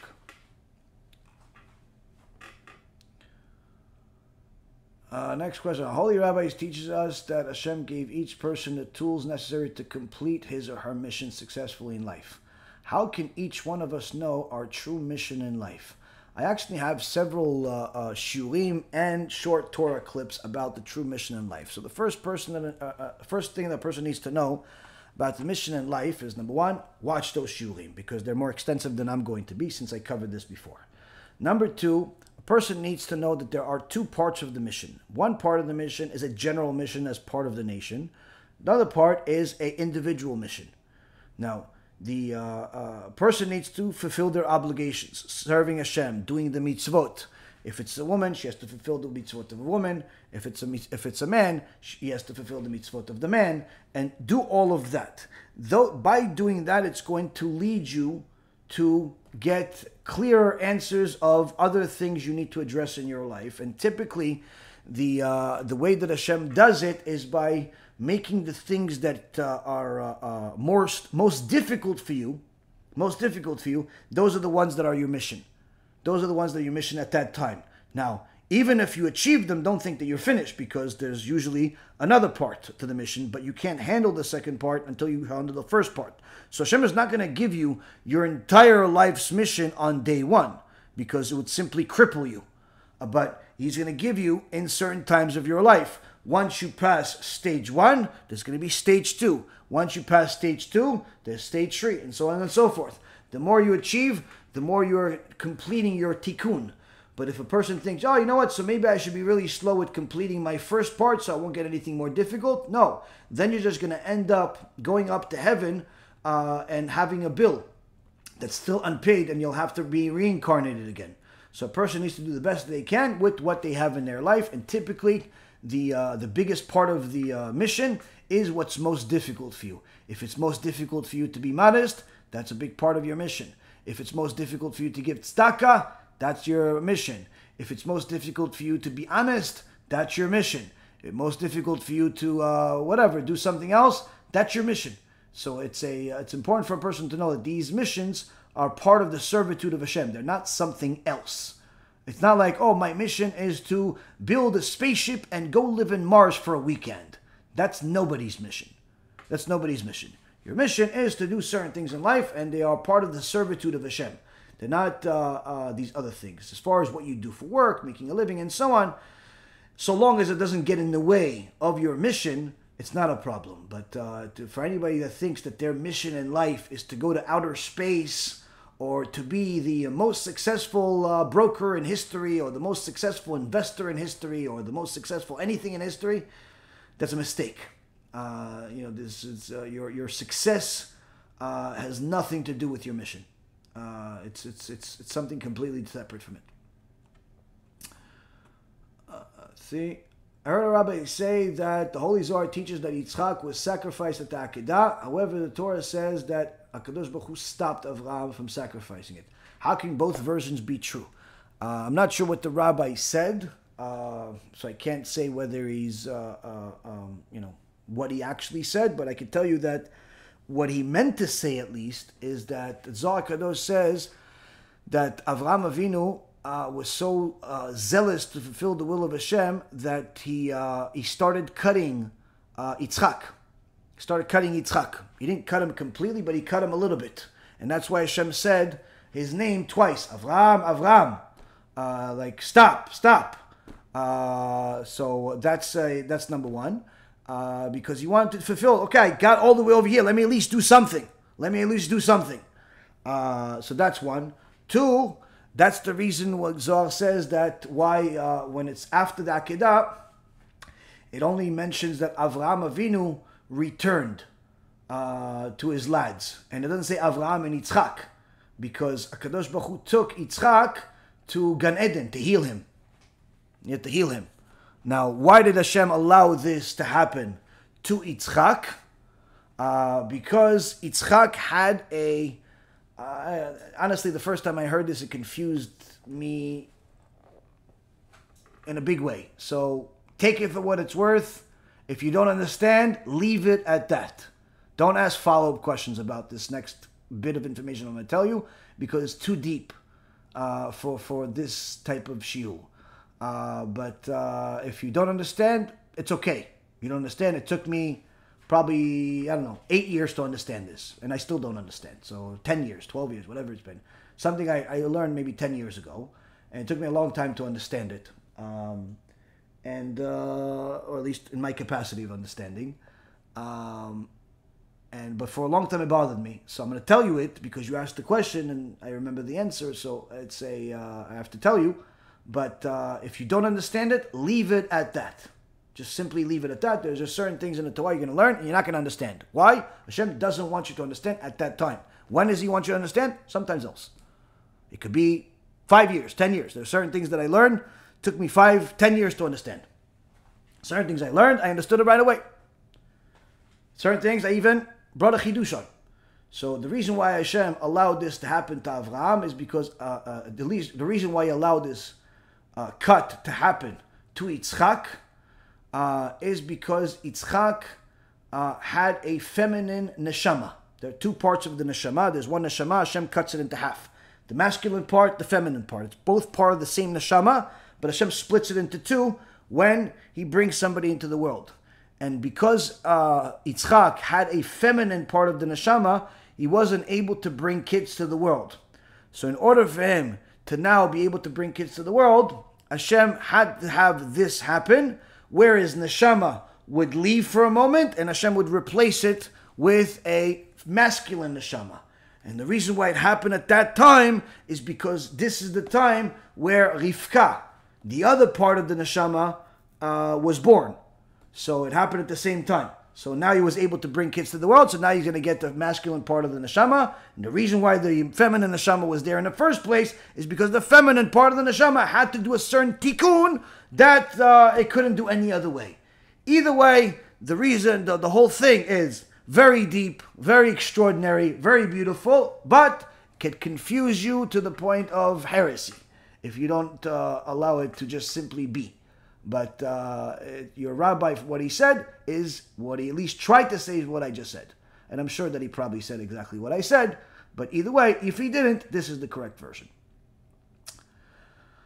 Next, can I keep a gift that I know that was bought from a Mechalel Shabbat store? Yes, if somebody bought something from a store that does not observe Shabbat and they give it to you, it's not really your problem for multiple reasons. One, they could have bought it on a day that's not on Shabbat. Number two, they bought it and the person that's selling it could have been a goy. Three, the person that bought it, even if he bought it from a Jew on Shabbat, he has an issue, but to give it to you is not an issue. So there's multiple reasons of why you can keep it. There's no problem. Let's see. How can I be bekarev my husband's niece who is off the derech? I was told to only show her love and not discuss religion with her. I feel I must help her. How can I rebuke her gently? The best way to rebuke people is by sending them one of the shiurim. Send out the personal story. That's something that works for anybody that watches it. It's a movie. Everybody likes movies, and it's a movie that gives a rebuke for everybody in the right way. For you to talk to her directly is not going to be accepted at first, simply because her neshama is not ready. Her neshama is rebelling. So in order for her to stop rebelling, something else has to shock her back into the system and create doubts in her mind about our current false beliefs. That's what the movies and other lectures' intention is. After that, you'll be able to talk to her until you're blue in the face. But to start the conversation is not a good idea. And as far as all the people that tell you just show her love and don't talk to her, disregard them completely. And you shouldn't talk to them about it either, though. Don't tell them what you're doing. Just simply do it. Just like Rivka said in this week's parasha, at the end of the parasha, when Eliezer comes to find a wife for Yitzchak, he says to Lavan and his mom that don't delay me. Let me go back to my master. So they say, okay, let us talk to the Na'ara, to the young woman. Let's see what she says. They expected her to say no. And it says, ויקראו לרבקה ויאמרו אליה, את תלכי עם האיש הזה ותאמר אלך. So they said, they called her and they said, would you go with this person? And she said, I'm going. And the onkelos says, what does it mean, I'm going? It means she's going whether you like it or not. That's what Rashi says also. I'm going whether you like it or not. Whether you allow me to go or you're not allowing me to go, I'm going. So you have to be like Rivka. You have to. Why was Rivka going? Because she knew it's the will of Hashem. Why are you trying to tell this young niece of yours about Torah, about mitzvot, about doing tshuva? Because the truth. When you follow the way of God, don't be scared. Just do what needs to be said. Don't discuss it with people. Don't tell them your agenda, your plan. Just do it. And BeEzrat HaShem, you'll succeed. Well, is it correct that the Yud removed from Sarai's name complained to Hashem and was then given a spot in Yeshua's name? If so, what happened to the Vav from Ephron's name? Oh, so this is Gemara. This Gemara about is also a Gemara that David HaMelech complained to Hashem that he didn't want to die on Shabbat. He wanted Hashem to change it. And there's a whole debate about the Hashem changing the Torah. And Hashem says that even if to change a Yud one time, I changed the Yud and I had to wait generations until I added it to Yeshua ben Nun's name. So these letters, there's different Gemarot about it that talk about exactly what Hashem did with them, how He put it somewhere else. So there are multiple places in the Torah where there is a word that's spelled with a Vav and without a Vav. And this is one of the reasons. I think the original Gemara in Masechet Shabbat, if I'm not mistaken. Can men wear their wedding band and other jewelry such as a chai necklace or ring? Can they? Yes. Should they? Depends on how religious they are. Is a man allowed to wear jewelry? Today, yes, since it's acceptable among society for men to wear jewelry, such as necklaces and rings, it's allowed for a man to wear jewelry. Would you ever find a big chacham wearing a necklace or a ring? Most likely not. You're not going to see any pictures of Rabbi Vadia wearing a ring.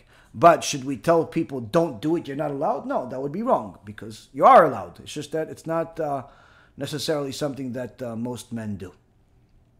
I'm talking about men in Torah, men in mitzvot. Certainly it shouldn't be something that's flaunting, flashy, and obnoxious. That's certainly not the right thing. Can you put a tzitzit, BeEzrat HaShem, on a newborn boy? Yeah, there are tzitziot for young kids, for toddlers. You can buy them online. You can put it on them. Yes, no problem. Just make sure to that if it gets dirty, you clean it. But yeah, sure, it's no problem.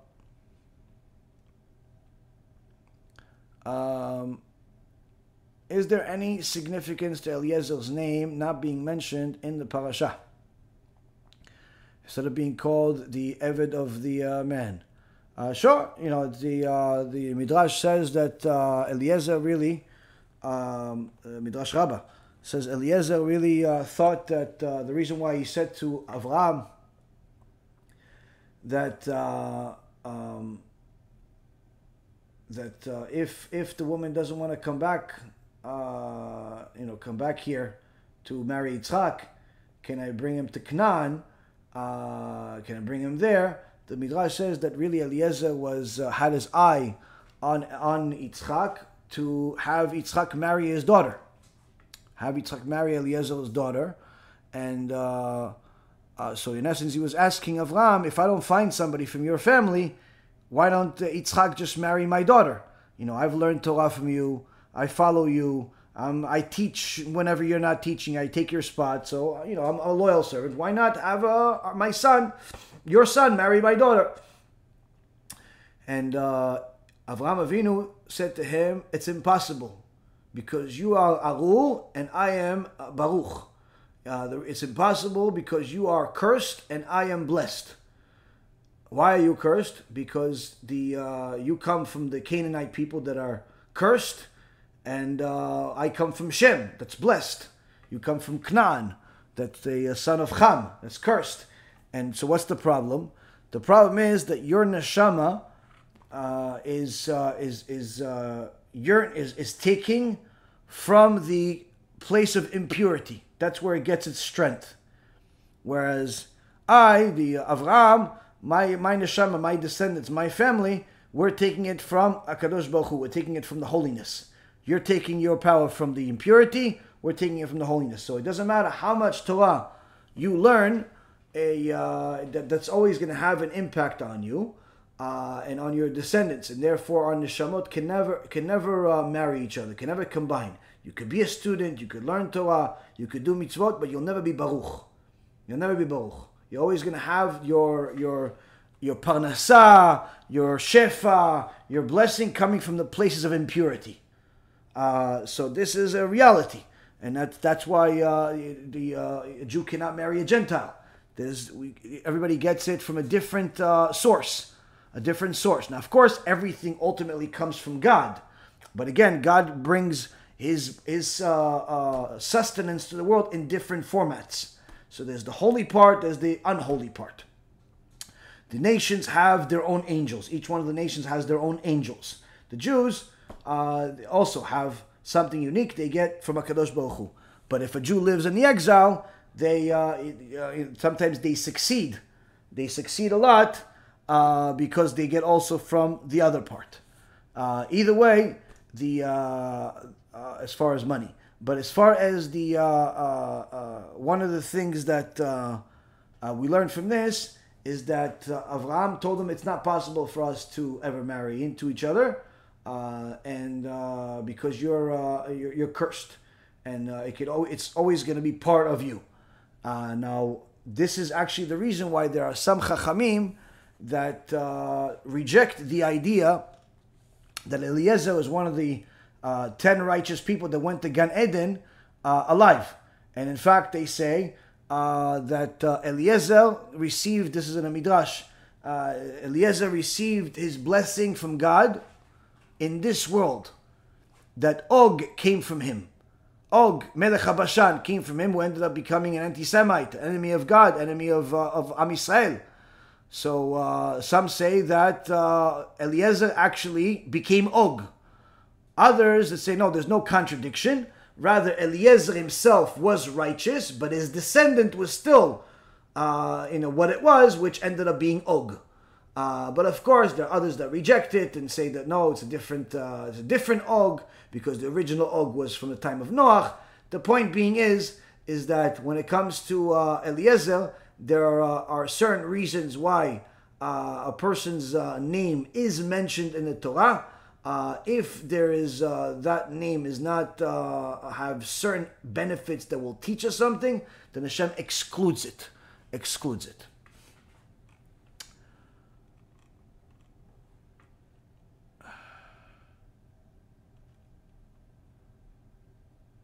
Are you allowed to play the lotto, especially if you have in mind that you will, BeEzrat HaShem, win?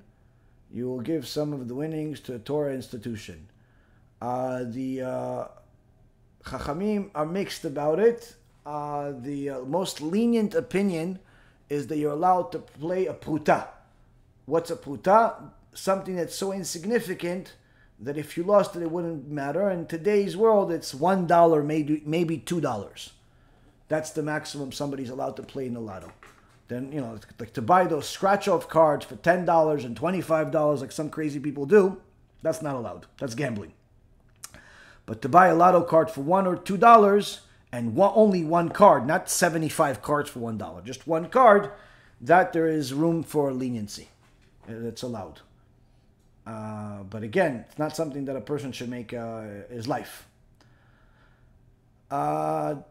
Next question is, do the sages say anything about comparing a person to an empty vessel of water? Yes, a person that is full of Torah is a full bottle of water, because the Torah is compared to water. Where Torah goes, the Gemara Masechet Ta'anit says that the Torah goes to the lowest place. Just like water goes to the lowest place. What does it mean Torah goes to the lowest place? The person that's most humble gets the most amount of Torah. Because the more humble a person is, the more Torah Hashem gives him. Just why Moshe Rabbeinu received the Torah and gave it to Am Yisrael because he was the humblest man of all time. So a person that has a lot of Torah is a bucket or a vessel full of water. A person that doesn't know Torah is an empty bucket of water. This is also another analogy or comparison is that Am Yisrael is considered like the full keg, whereas the nations are considered like the remains at the bottom of the keg after you've emptied it out in the eyes of Hashem.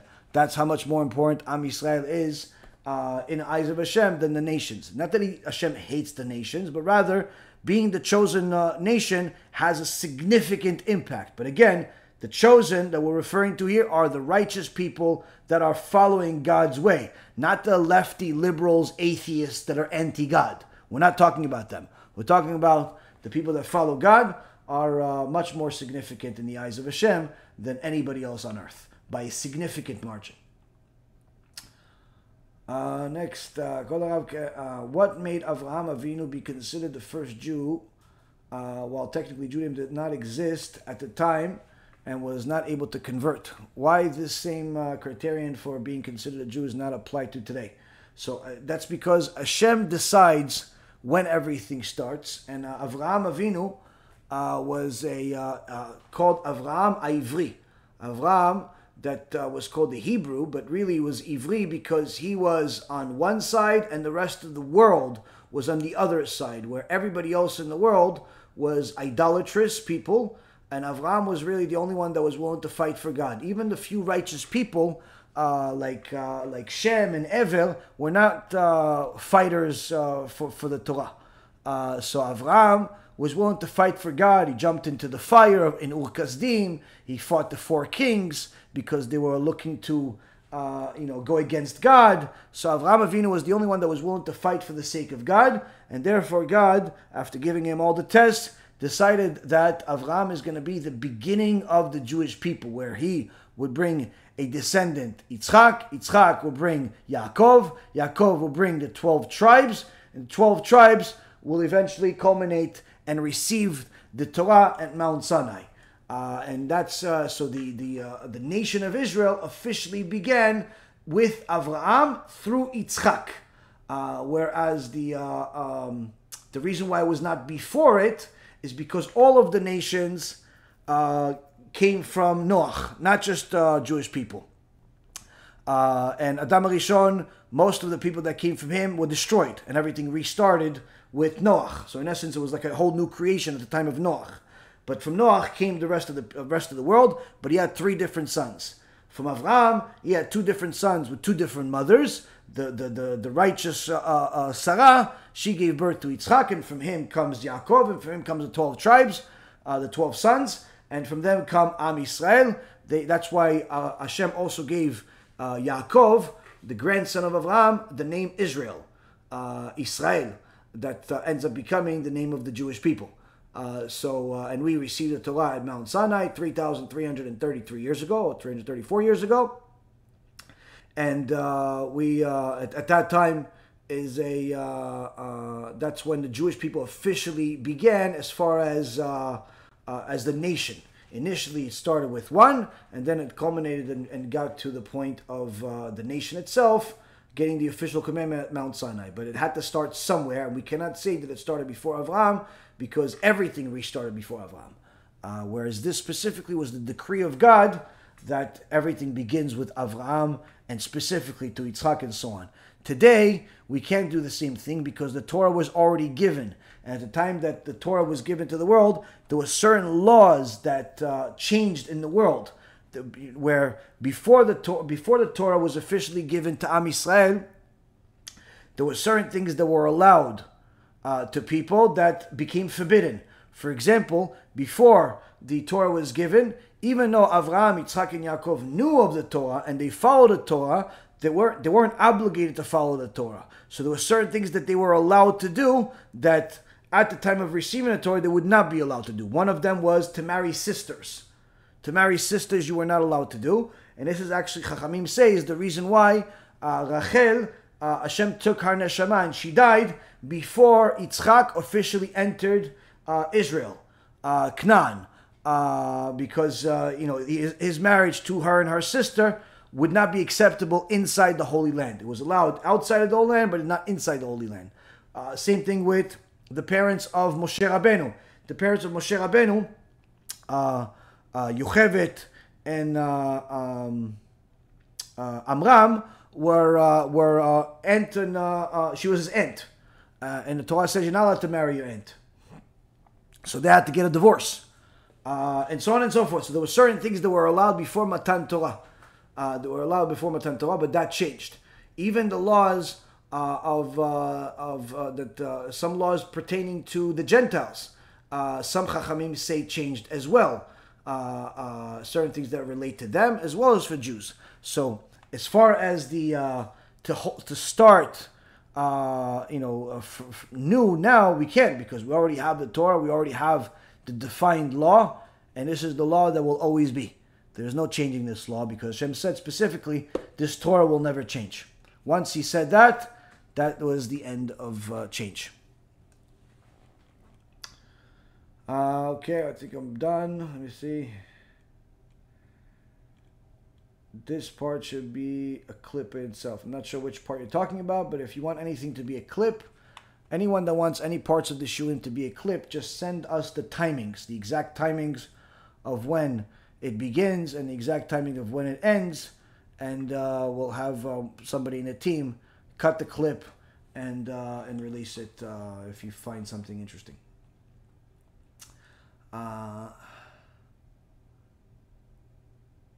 When a person is or has been reincarnated, which person inherits the world to come? A very interesting question, and the answer is too built up to answer the whole thing. But I can tell you this: that there is reincarnations, but it's the same neshama, but it's not necessarily the whole neshama. It's not the whole soul, because the soul breaks up into pieces, similar to like a fire. Where if you take, let's say for example, you have a fire and you want to light another fire. When you light the second fire, or even 1,000 fires from that original fire, it doesn't lower that fire, but it still, has split into other parts or created something else. Same thing with the soul. The soul can be split into an endless amount of pieces. Now, which part gets reincarnated? It depends on which one did the best tikkun. The best version is the one that gets reincarnated eventually. The best version is the one that gets the olam haba. The world to come eventually. And if multiple did the best part, then they combine again. Best advice for a man wanting to convert to Judaism. Look at the conversion syllabus that we have over there. It has a syllabus and instructions, and there's also some videos, links to some videos. And if you follow the syllabus, and all the videos that are in it, and on the playlist that's connected to it and everything, you'll have plenty of instructions to follow to get you to the place of success. That's number one. Number two, you have to be patient but not lazy. That's number two. Number three, don't have any expectations from anybody. No one owes you anything. You have to make sure you have to push yourself to do your best to earn your spot in the nation. Because no one is going to make it easy for you, because that's not necessarily people's job, and it's not God's job to make it easy for anybody to join the Jewish people. And I actually have a lecture about that. I have several lectures about Judaism as far as conversion is concerned. And I think anybody that watches the ones that are regarding to conversions gets a real reality check of what Jewish conversion really is.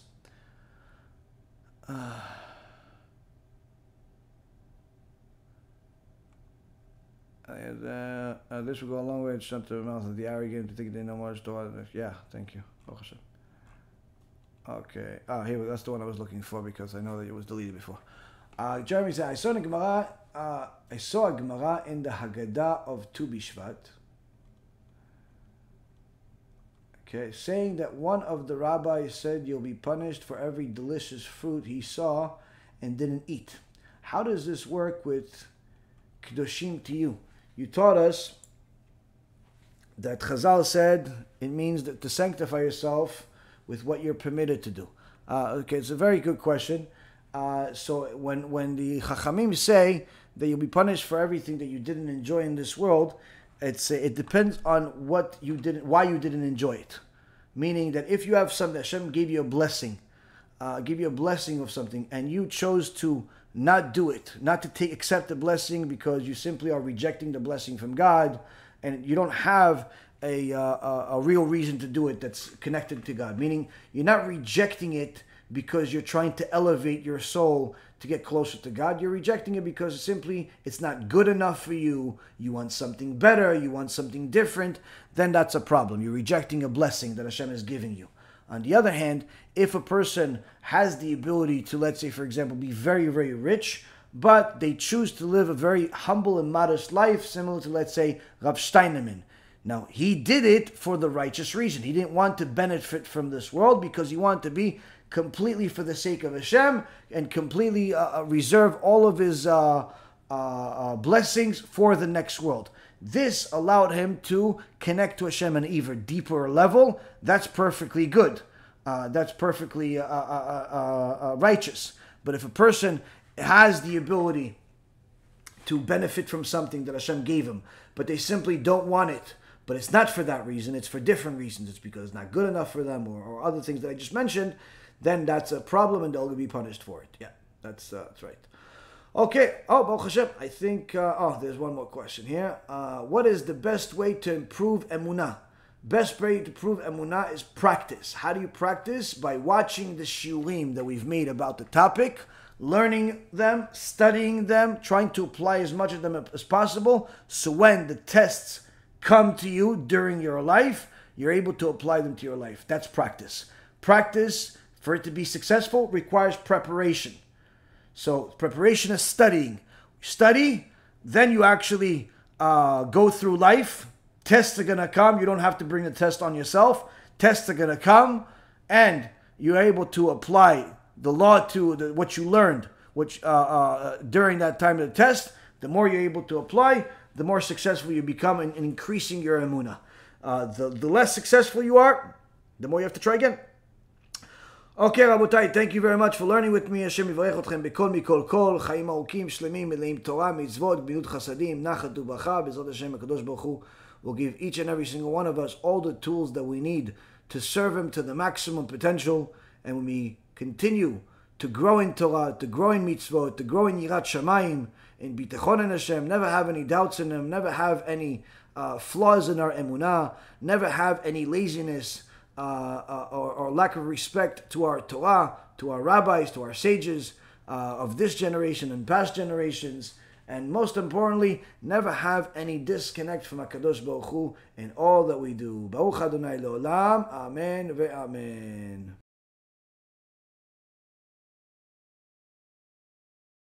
To be honest with you, to give this lecture is a nightmare. If it was up to me, I wouldn't do it. There's going to be some graphic details. Not midrashim, not gemarot. We did that already. Where is Gehenom in halacha? What did the Hasidim actually say about punishment? Is there suffering? Is there a physical place of fire or snow? We're simply trying to verify that Hashem takes vengeance against the sinners or not. Do you believe that angels, demons exist? We're doing a Ouija board video today. This is by far the largest near-death experience study that has ever been conducted. What happens the moment you die?